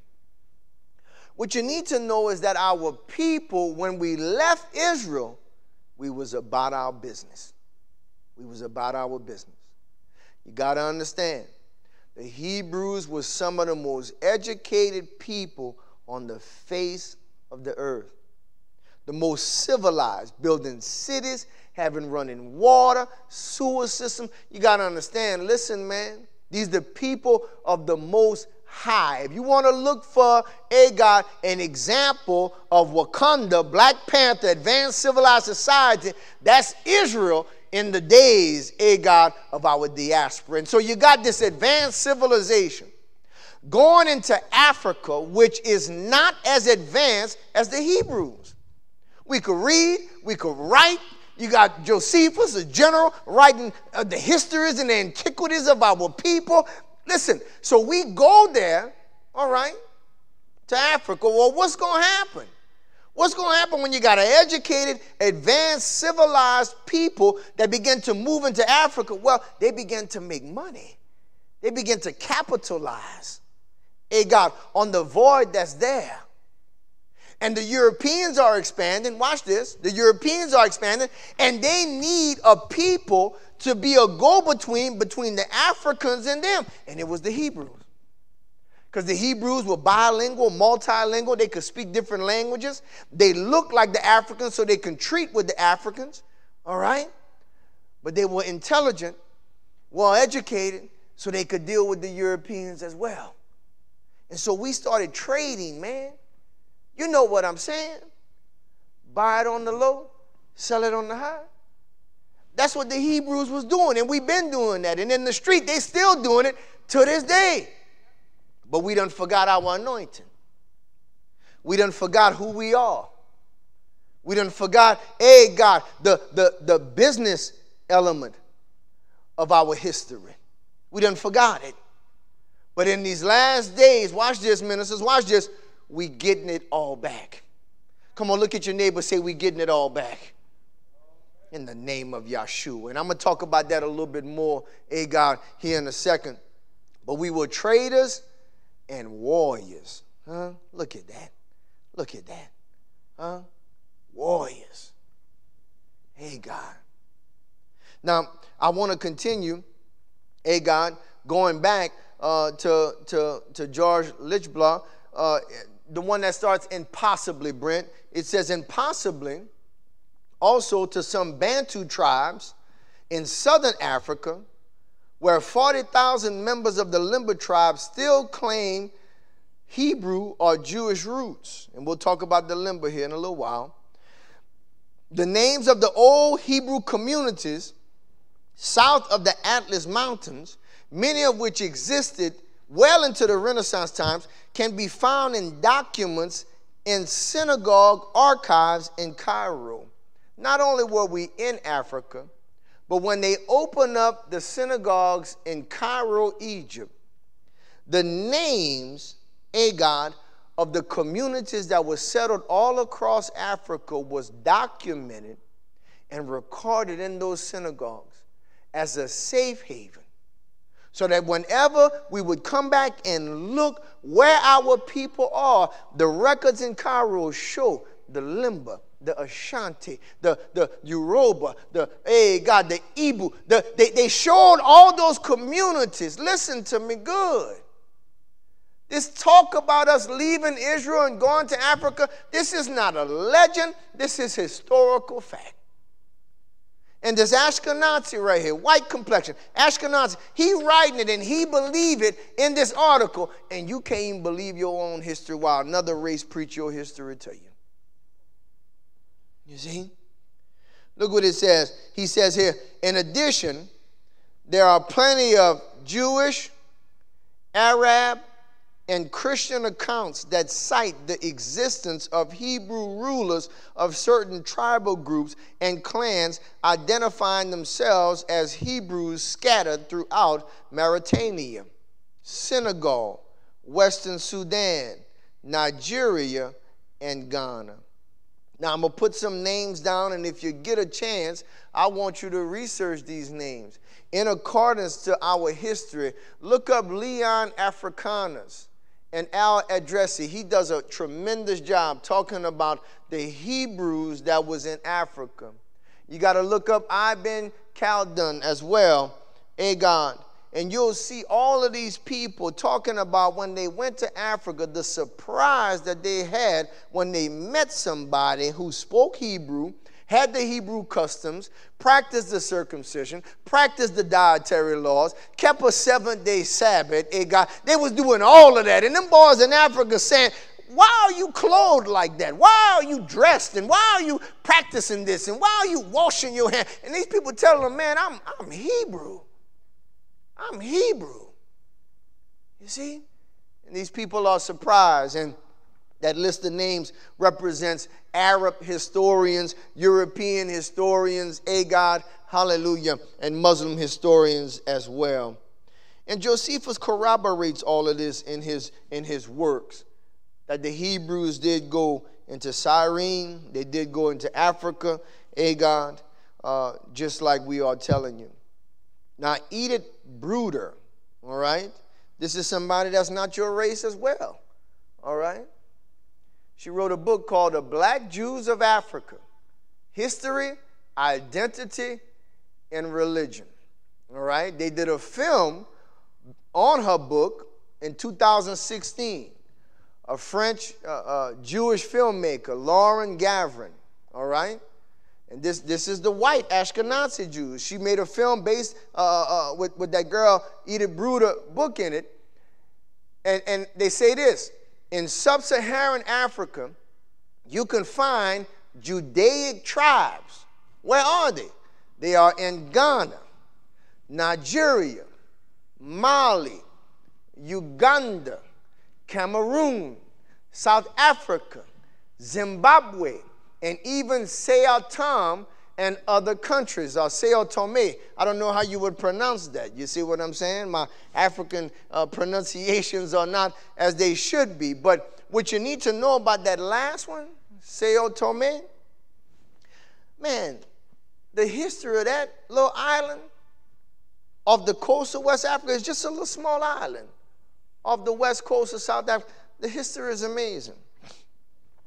When you get your book, Agag, From Babylon to Timbuktu,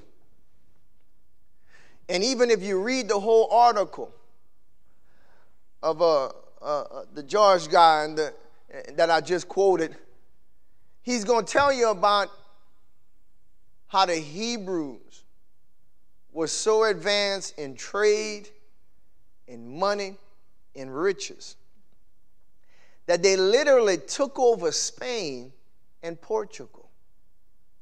The Spanish and the Portuguese call them the Moors, or they call them the Berbers. And you'll see plays about Agag. I forget the play name. Oh God, Shakespeare with the black guy and Othello. You'll see plays about located in Spain and with the black guy and this Othello and they rich and he got, you know, the Spanish lady and all that. And you like, well, where these black people come from? These Africans? Nah, them Hebrews. Them Hebrews. And some of them got crossed up and converted to Islam. But the Hebrews was running Spain and they was running Portugal. But the Spanish king come down, and you could read about it in your history, and said that, I don't want no Hebrews in Spain.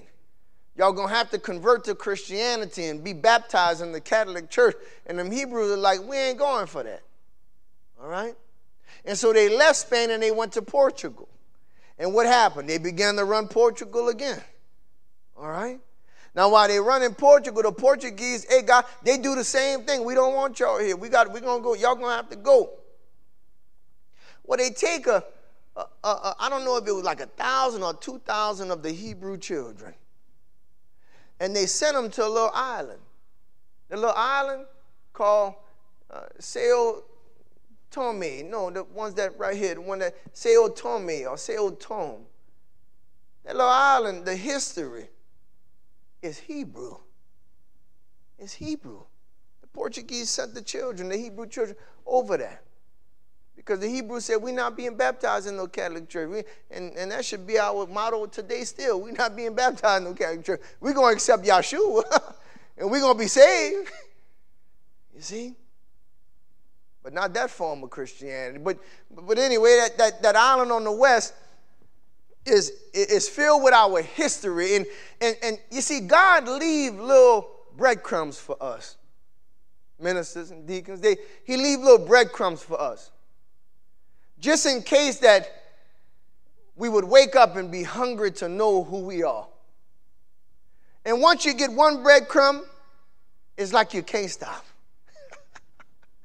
And you find out about this group and about that group and about this group and what was going on in Africa. And they all lead to one another. Until you figure out that we really are those people. Now, I want to talk with you right quick, God, about the different groups that's still in existence. Because a lot of people say, well, Pastor, if the Hebrews were in Africa, where are they now? They're two places. One, they still in Africa. Two, they're here in America. Taking the identity of the so-called African Americans. All right? All right? See here? You say, Pastor, how can you say that? Because that's where they took us from. You see? But let me take my time. Let me take my time. Pastor, how we know the Hebrews was in Africa? Well, they still in Africa. The first group I'm going to talk about are the Falasha Jews. The Falasha. All right? They still there, Marcus, to this day. They still out there. All right? They in Ethiopia. The name is Beta Israel. They still out there. And in the early 1900s, they wrote a letter to the Israelis because once again, they was in persecution. You could just stop right there, Brent. See how they look like us? They was in persecution. The Ethiopians was persecuting them, and other people and other African nations was persecuting them. So they wrote a letter to Israelis, and they said, look, y'all going to have to take us in. We want to come back to our homeland. We honoring the laws and everything like that, and these Africans persecuting, there's wars going on. Hey, man, let us in. Now, if you the Israelis and a group of black people say we ready to come home, back to our land, and we are the Jews too. Now, if they're not the Jews, would you let them back? No way. Be like, boy, you ain't no Jew. You ain't no Jew, boy. How am I going to let you back? You ain't no Jew. That'd be like us getting in the bus, and we say only black people can get in the bus. And a bunch of other races come up to the bus and say, I'm black, let me in. We laugh at them, but boy, you ain't black. Well, Israelis was calling for all the Ashkenazi Jews to come back home. They gave them all what was called the right of return. The Falasha say, we come from that. We have a right to return too. Guess what the Israeli government did? Let them back in. They let them return, Marcus. They let them return. The Falasha Jews. They were given the right of return, and they was taking them. And in 1971, the Prime Minister of Israel made the right of return legitimate, legal, law. That if you Falasha, you can come back. All right? All right? Brent, what else? What other pictures you got? All right, that's them right there. That they live in Israel now. They got about 148,000 of them in Israel. 148,000. Now you got to understand they are our people. So the same things we going through in America, they going through in Israel right now. Police brutality. They marching against racism. You know? They having problems, God, with segregation and discrimination. You see? There was a big outpouring of anger towards the Ashkenazi Israeli government because what they found was that as these Falasha Hebrews was coming back, they was putting the women on birth control to try to keep their population down. You see? Because as the blessings return to our people, God, we're going to begin to produce more. And as the curses fall upon other people, they're going to begin to produce less. And the meek shall inherit the earth. You see? But they was putting the Falashas on birth control, deacon. And they didn't even know. They were just giving them that as they was coming in until it was exposed. What you trying to population control us for? Same way they trying to population control us to this day right here. Making every single one of our young women, whether they're healthy or not, oh, you got to get a cesarean. Get a cesarean. Ain't nothing wrong with that young girl.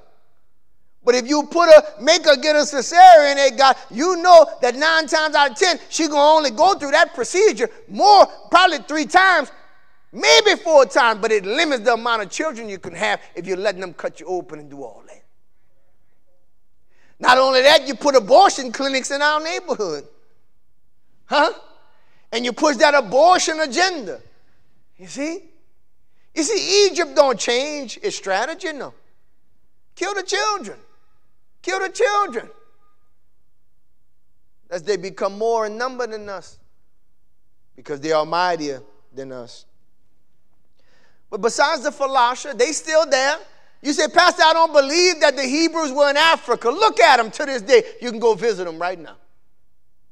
They're still in Africa. The Falasha. And moving to Israel as we speak. They in Africa and Israel. Israel making them serve in the military. We're going to give you the right of return, but you got to serve in the Israeli military. And that's one of our brothers there. Hey, God. Oh, yeah. That's your people, Israel.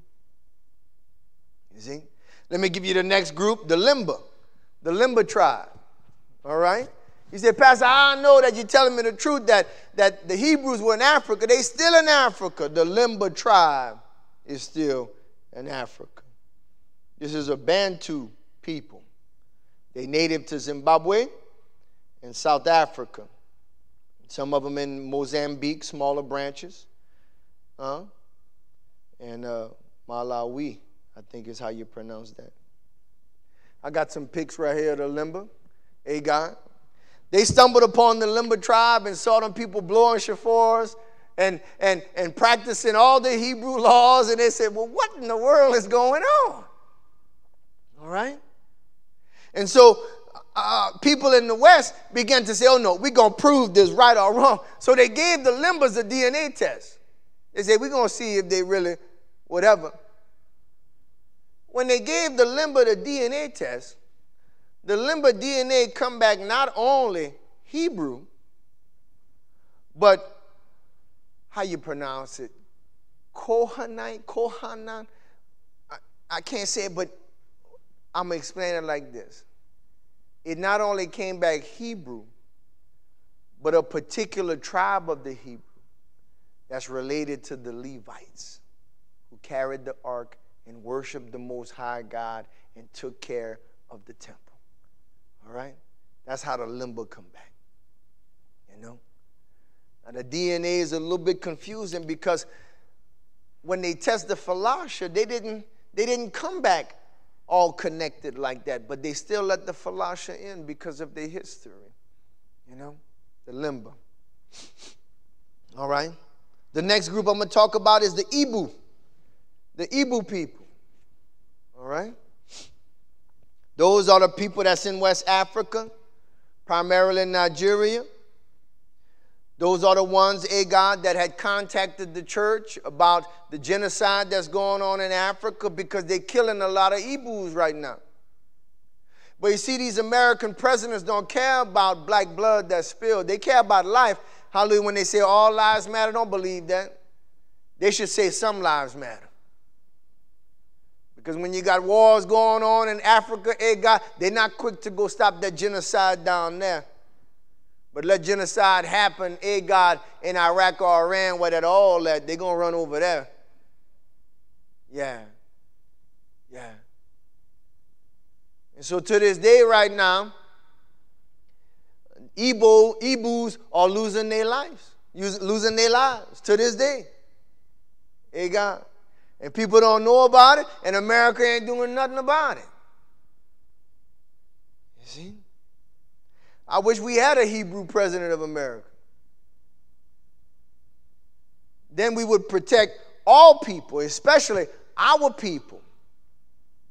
And we wouldn't just be fighting for certain peoples that got all on their property, but we would stop genocide everywhere, especially if you touch the Hebrews. But the Ibu tribe, you see? Now, a lot of blacks in America their DNA come back, when they take the test, their DNA come back descendants of Igbo people. T.D. Jakes' DNA test come back Igbo. You see? This Igbo tribe are Hebrews. And there's a little bit of a word play right here, because the Hebrew word is very similar to Igbo. Remember when we studied God going back to the Old Testament, where we talked about where Hebrew came from, Eber. All right? And Eber, moving down, you could see it being Eber, Ibu. That's just one letter. That's one letter off. And so a lot of them say that Ibu is really Hebrew. You see? Not only that, we had a bombshell when we were studying this the first time. When we found an Ibu by the name of Olaudah Equiano.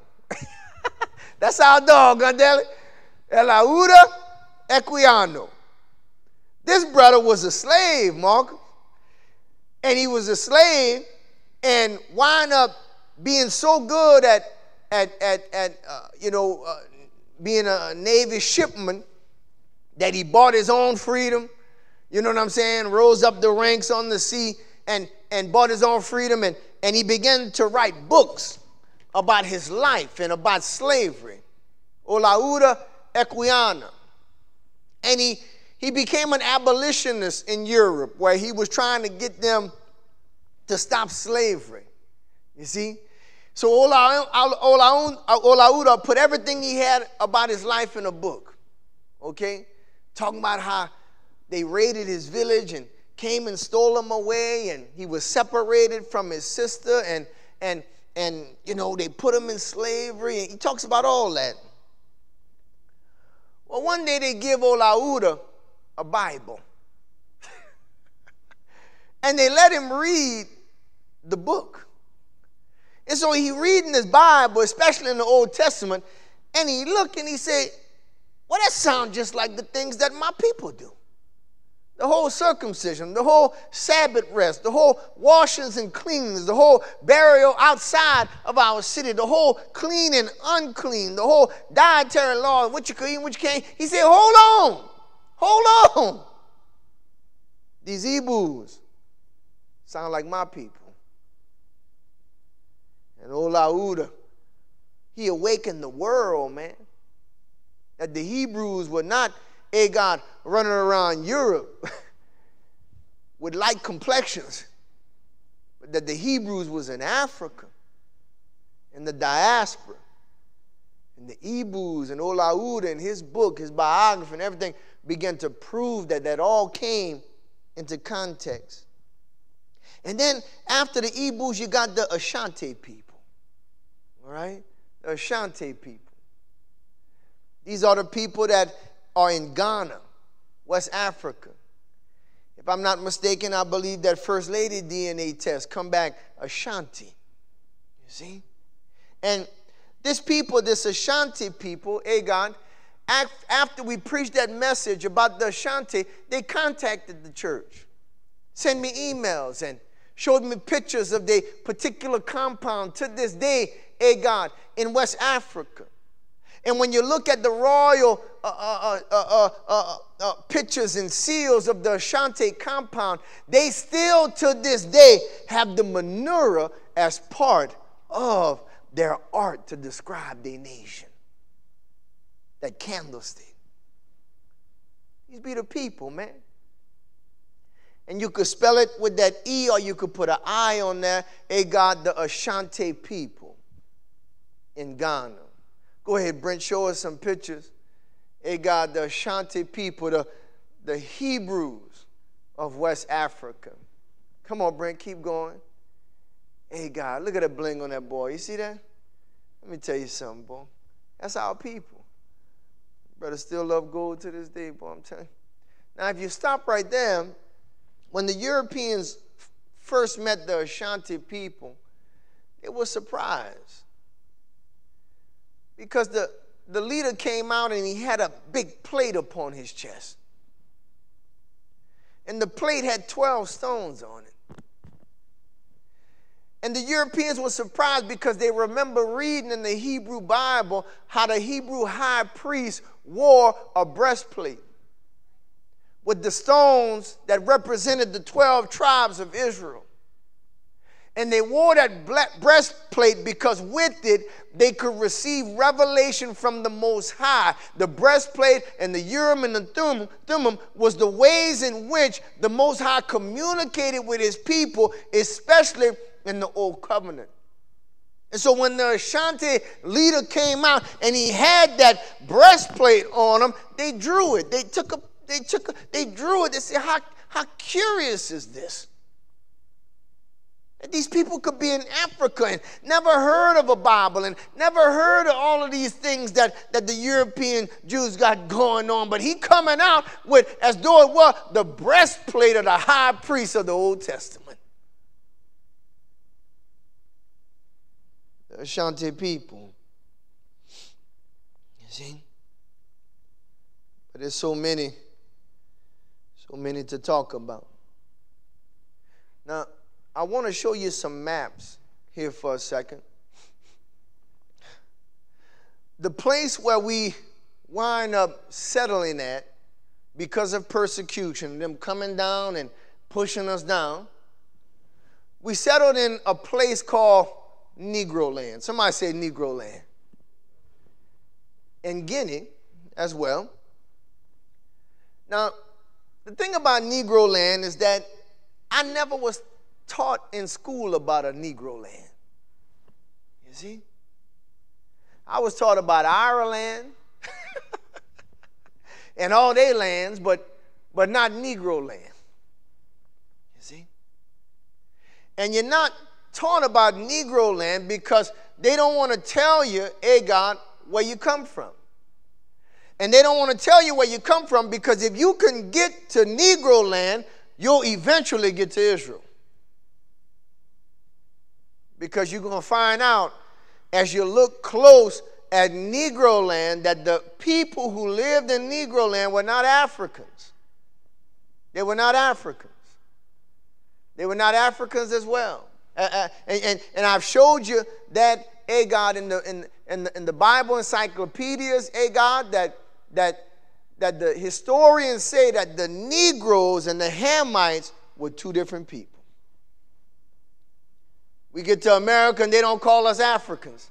What they called us, Brother Sam? Negroes.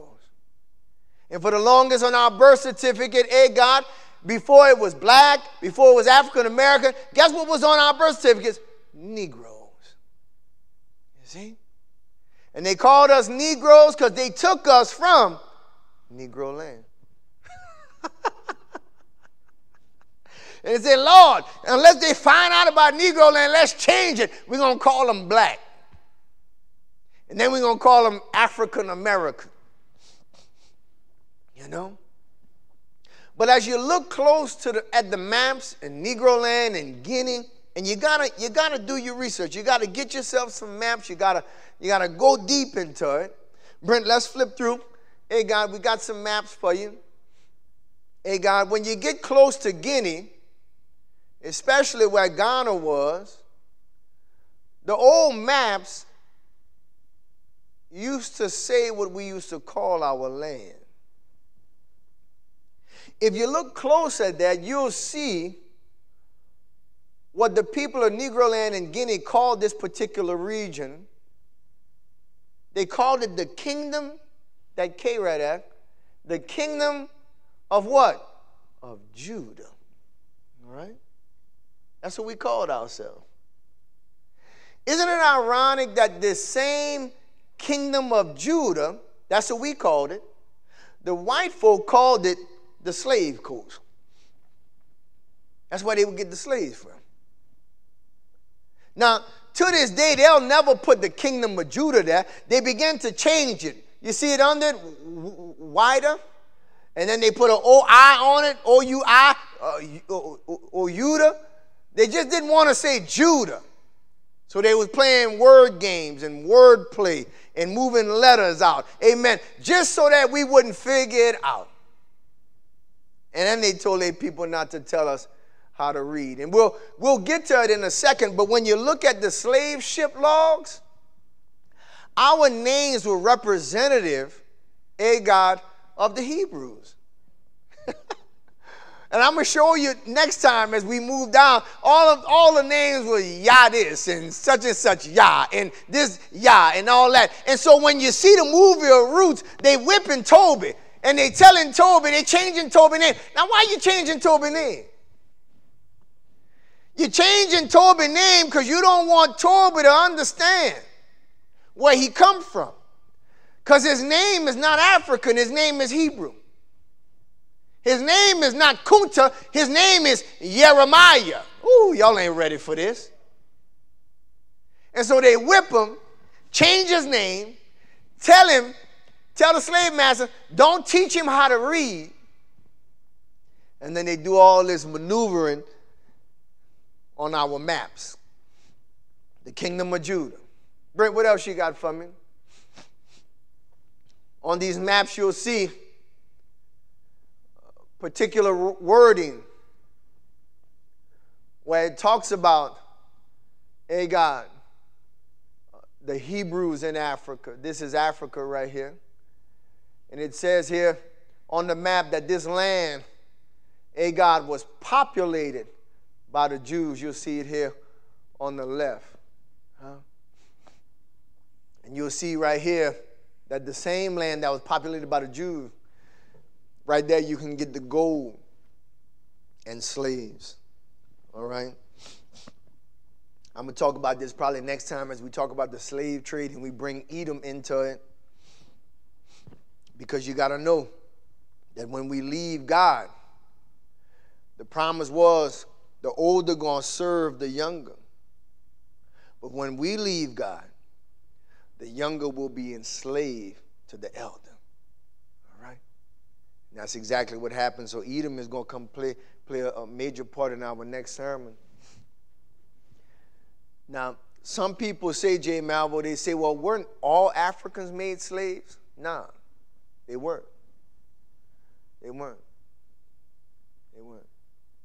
When the Europeans came through, they didn't want Africans. They wanted Hebrews. They wanted Negroes. You say, why? Well, we built different than the Africans. And we came in with a level of intellect and of building and of know-how. And that's the ones you wanted to build America. You didn't want a people who couldn't build something for themselves out in Africa, still living in huts. You wanted a people with a history of masonry and carpentry and trade and understanding to come and build one of the greatest nations on the earth, America. They didn't want regular Africans. They couldn't even subdue them, Migo. But we were subdued because we knew that we was under a curse. You can go back to the slave boats. Some of the slaves were saying, we understand that this is the judgment of our God upon us. And some of them went willingly because they knew they was in disobedience to the Most High. They knew Deuteronomy 28. You see? Our people. Brent, what else you got for me, Brent? Shankala. This is towards the east right here. This is probably where the Falasha come from. You'll see it. They have a little square. It says the exiled Hebrews found in Shankala, 1747. What in the world are they doing in Africa? You see? Brent, what else you got for me? You got anything else? The Atlantic slave trade. You see, because our trek, our move from Israel in the diaspora to northern Africa, all the way to west and southern, it didn't stop there. Something else happened. God, the Atlantic slave trade. And so next time we come, we're going to get off into that Atlantic slave trade, and we're going to go in, all right, and talk about how we got to the Americas. And I'm not just saying America because we got a bunch of Hebrews that's in Brazil and in South America, and they not woke yet. And First Lady doing her best to, God, put the messages in Portuguese and Spanish, God. And if you can help with that project, help, because we need to get the word out to them as well. That's our brothers and sisters down there, all right? Look just like us, all right? And oppress just like us. Maybe even worse. Police brutality, all of that. All right? But our time is here. And the time is now. And we got to rouse the sleeping giant. We got to rouse the sleeping lion. You see? Now, before I go, I just want to reiterate that there was great hate for our people. Great hate. It was just like Joseph in his coat of many colors when he was amongst his brethren. His industrial nature, his administration, his favor, amen, brought him in contempt in the sight of his brothers. And that's what happened to us in Africa. As the Hebrews, God, was balling out of control, all right, making money hand over fist, the Africans didn't like it. And to this day, that resentment still resides in some of the African people, hence the wars that we have going on, slaughtering and committing genocide to a lot of our Hebrew relatives that's still in Africa. I bring this up because in America, we've lost something. We've lost that drive. We've lost that industry. We've lost that entrepreneurial zeal that we had when we left Israel. You see? In America, we want to either work for somebody or we want to, God, sit home and collect a check. And I want to tell you, Israel, that time has to be over.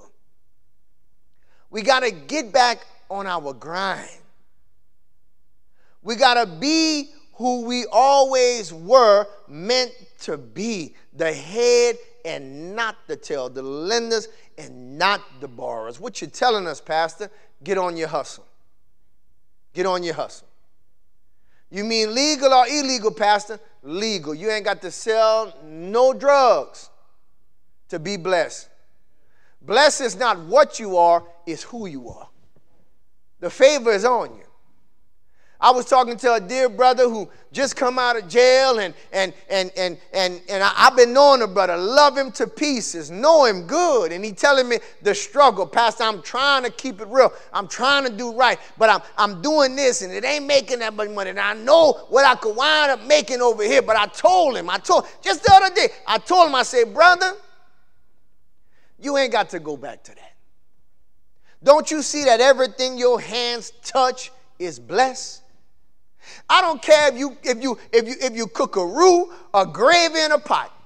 I don't care if you do somebody's hair, you do their nails. I don't care if you paint a house. I don't care if you play on an instrument. I don't care if you're singing a mic. I don't care if you're writing a book. Everything. I don't care if you shoot a ball, if you run on a track. Everything your hands or feet or mind touch is blessed, Hebrew. And you ain't got to sell no dope. You ain't got to sell no drugs. All the enemy is doing is using your blessing to promote his agenda. You got to cross over. You got to cross over and begin to do it for God. Get on your hustle. Get on your hustle. And I'm riding in my truck the other day, and I'm just chilling, and I'm listening to Christian rap, and I'm just chilling. I'm just cooling out, making my stops to different locations and doing what I normally do. And as I'm listening to music, Carlos, this is what I heard. I said, man, them Hebrews rapping, and they rapping a lot about sports. That's what I said. Now, you got to understand, I love sports. I love to run, jump, shoot a ball. I love to do it all. All right? See, but PMG, listen to me for a second. Our music has always moved us. There's power in the music. And whatever our music talking about, that's what we talking about. You don't know how much power you got. And since the days where our music talked about drugs and drug dealing, what do our people do? Drugs and drug dealing. When the music talked about going to the club and getting a bunch of women and getting drunk, what our people did? Go to the club, get a bunch of women, get drunk. And since the music is talking about sports and shooting and running and jumping, what our people want to do? Shoot, run, and jump. And I'm not saying that that's bad, because some of y'all, that's going to be your calling. That's where your anointing is. Nobody can do it like you. You're going to be a millionaire, a billionaire, and you're going to bless the people of Yah, and I praise God for you. Oh, yeah, I'm not discounting that. No. All I'm saying is I'm casting vision right now. We need a music that's not just about one thing. We need a music that's about another thing right now. Sure, you can get them hyped, hit the shot at the buzzer. Touchdown. Yeah, shake them, stiff arm. I understand that. Get them hyped with that. Hit a home run. Get them hyped with that. But let me cast vision. All musicians, listen to me good. This is what our people need right now. They need some grind music. They need some hustle music. They need some work hard music. Not just in the area of athletics, but in the area of business. They need some music that tell them to start something, invest something, buy something, build something, get you a franchise, get you this, get you that. We need music that'll get the Hebrews back to where we was, man. Get some real estate, flip some houses. Go to that bank with a business plan. Do business with your people. Start off small, grind. Huh? Make $20 one day, but be happy. Never despise meager beginnings. Hey, God, got me an employee, one employee. We both struggling, but listen, I got me somebody to help me. Oh, God, 5 years later, got me 3 employees now. The vision is gone. 10 years later, ooh, I'm going state to state now. Ooh, God, 15 years later, it's international, baby. I'm on a jet catching somewhere to Africa. Can we rap? Can we sing about some things our people need to hear right now? Woo! But you say, Pastor, I'm a musician, but I don't know about business like that. Listen to me. Most of the rappers didn't know about the streets like that. They was rapping, you know, they was rapping somebody else's life. And though you know business like that or not, maybe you need to sit down with somebody that do business. Maybe you need to read somebody's biography that do business. And you get in that moment and you get in character and you write about that. And teach our children. Teach our children. Because that's who we was. We ran Africa, man.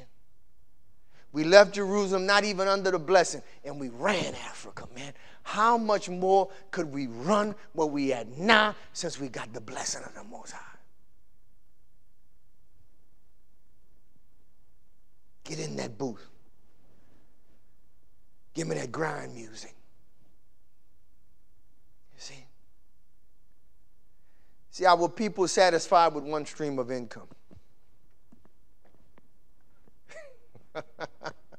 That's how you just gonna say that and turn around on me. I'm telling you. They're satisfied with one stream of income. Nothing wrong with working a job. No, nothing is wrong with working a job. But when that one job become your only stream of income, you're in a dangerous place. You're in a dangerous place. Come on, Carlos, teach them something, man. You always got to have multiple streams of income. And even as a business owner, don't you put all your eggs in one basket with one business. Why? Because seasons change, and that chicken might not be able to lay eggs no more. But I got this cow over here that's got me some milk. And when the eggs not happening, the milk is happening, and baby's still eating. Anybody hear me up in here? Get back to it, Hebrews. I'm about to go, but I just can't stop now. Start something. Pastor, I'm going to quit my job tomorrow. Don't you dare quit your job.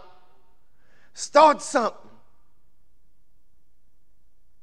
I got 3 questions for you. What's your passion?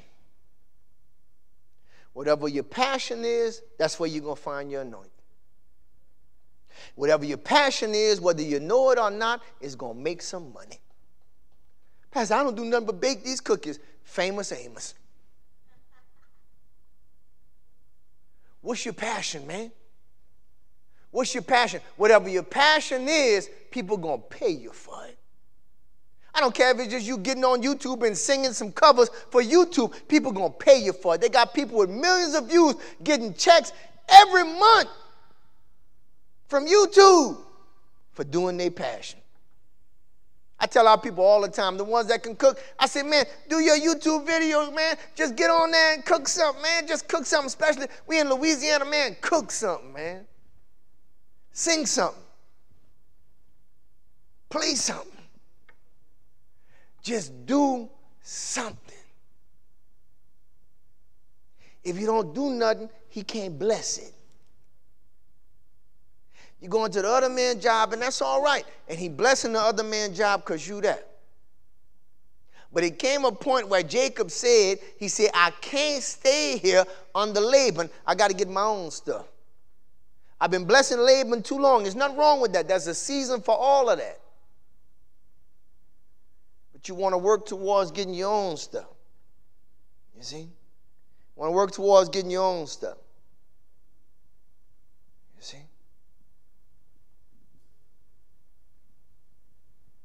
I'm saying too much. But my heart, perfect time in Hebrew, perfect timing. My heart is for you to get back to where we was. They ran Spain. They ran Portugal. They ran Northern Africa. When I say they, I mean we. They were traders, y'all. Buying on the low and selling on the high. What's your passion?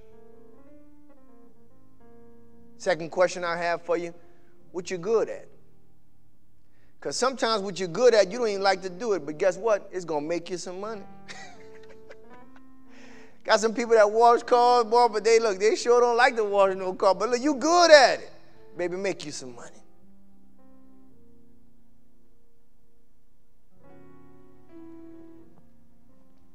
Now, Hebrews, I'm bringing you to another level right here, and I'm about to go. When you find what you're good at, you teach it to others around you. You let them do it, and now you can go and start something else. I'm good at it, I can teach it, and I can start something else. I'm good at it, I can teach it, and I can start something else. We want to be in one place too long.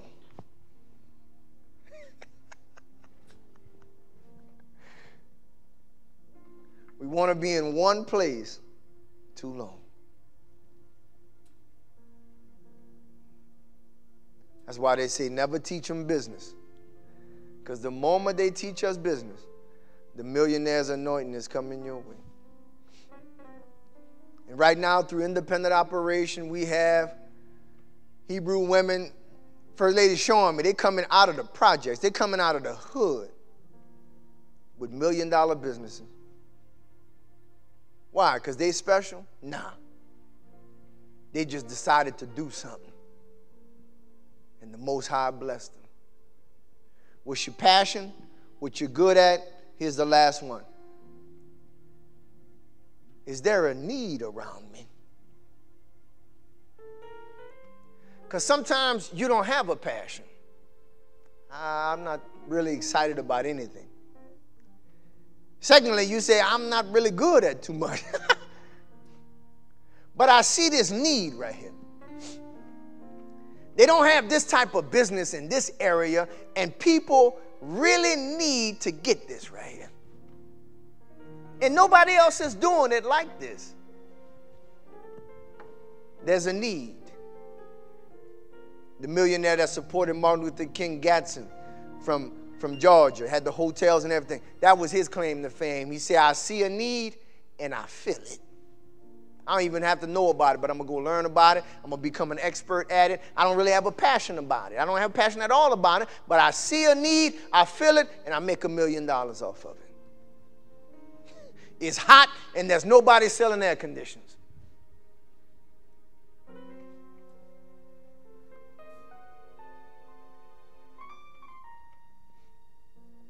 I'm about to go, but I'm speaking to you from my heart.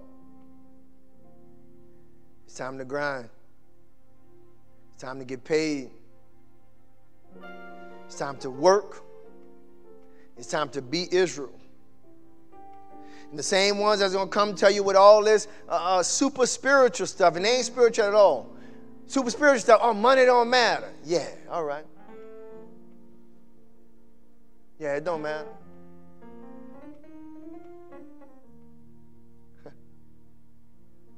It don't matter.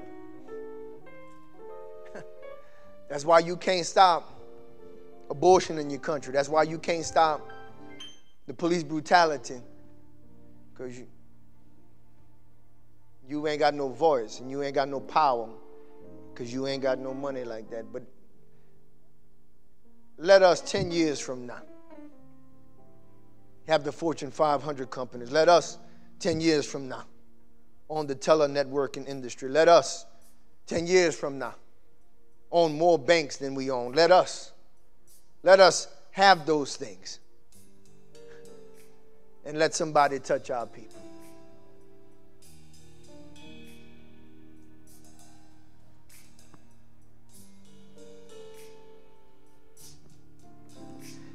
It's your season, Hebrews. It's your season, baby. I'm about to go. I'm about to get out of here. But can you discern when it's your season? I speak it on you. I prophesy it on you. Hey, God, as the music play, we're going to pray. I'm going to pray with you, and then we're going to worship. And I'm going to get out your way. I want you to pray with me right now. Say, Father, I know it's my season. And I thank you that to everything, there's a time and a season. Right now, I accept my season. And I need you to show me my passion, what I'm good at. Show me the needs that I can feel that's around me. I'm ready for my season. I understand that I'm not perfect, but I believe that Yeshua Jesus died for all my sins and imperfections. I believe he was buried and he rose the third day. Now, Lord, save me, forgive me, and heal me. Take the curse off of me so that I can reap what I have sown. I want 100-fold for every seed I've put in the ground. Give me wisdom to have multiple streams of income at every time. Bless me, Daddy. In Yeshua Jesus' name. Amen. Amen. Amen.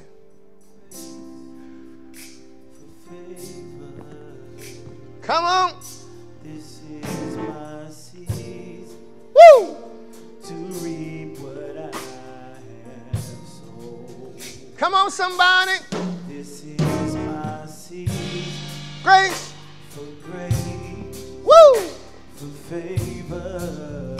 Come on, somebody. This is my season to reap what I have sown. Come on, sing it out. This is my season for grace, for favor. Yes, it is. This is my season to reap what I have sown. One more time. This is my season grace, for favor. Yes, it is my season to reap what I have sown. Everything is working. Everything is working together for my good. Everything is working together for my good. Everything is working together for my good. Everything is working. Everything is working together for my good. I want y'all to say that. Say it's good. It's good. It's good. Oh yeah, it's working for my good. Say it's good. Say it's good. Say it's good. Oh yeah, it's working for my good. Say it's good. Say it's good. Lord, it's good. And it's working for my good. Say it's good. It's real good. Oh yeah, it's working for my good. Say it's working for my good.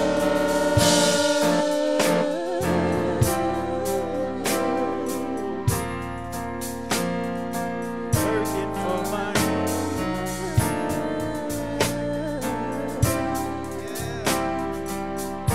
Yeah, I say it's working for my good.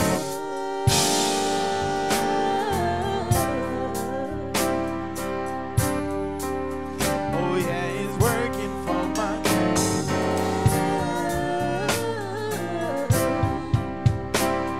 It's working for my good. Say, it's working for my good.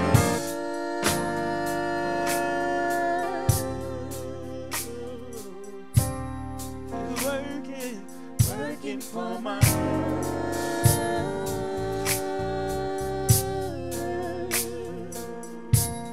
It's working for my good.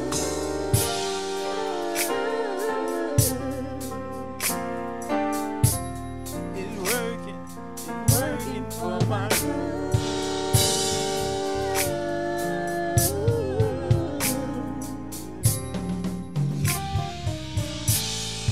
This is my season for grace, for favor. This is my season to reap what I had sown. Hallelujah. Hallelujah. May the Lord bless you.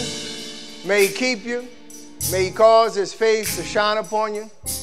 May the Most High be gracious unto you. May He lift up His countenance upon you and bless you. Bless you with shalom. Bless you with peace. Bless you with prosperity. Bless you with health in your body. Right now, receive it. It's your season. Be blessed with the Aaronic blessing. Be blessed, Israel. I speak it over you again. Thrive where you are planted. Be blessed. In Yeshua, Jesus' name we pray. Amen. Love y'all. Be blessed. Everything is working together for my good. Everything is working together for my good. Everything is working together for my good. Everything is working. Everything is working together for my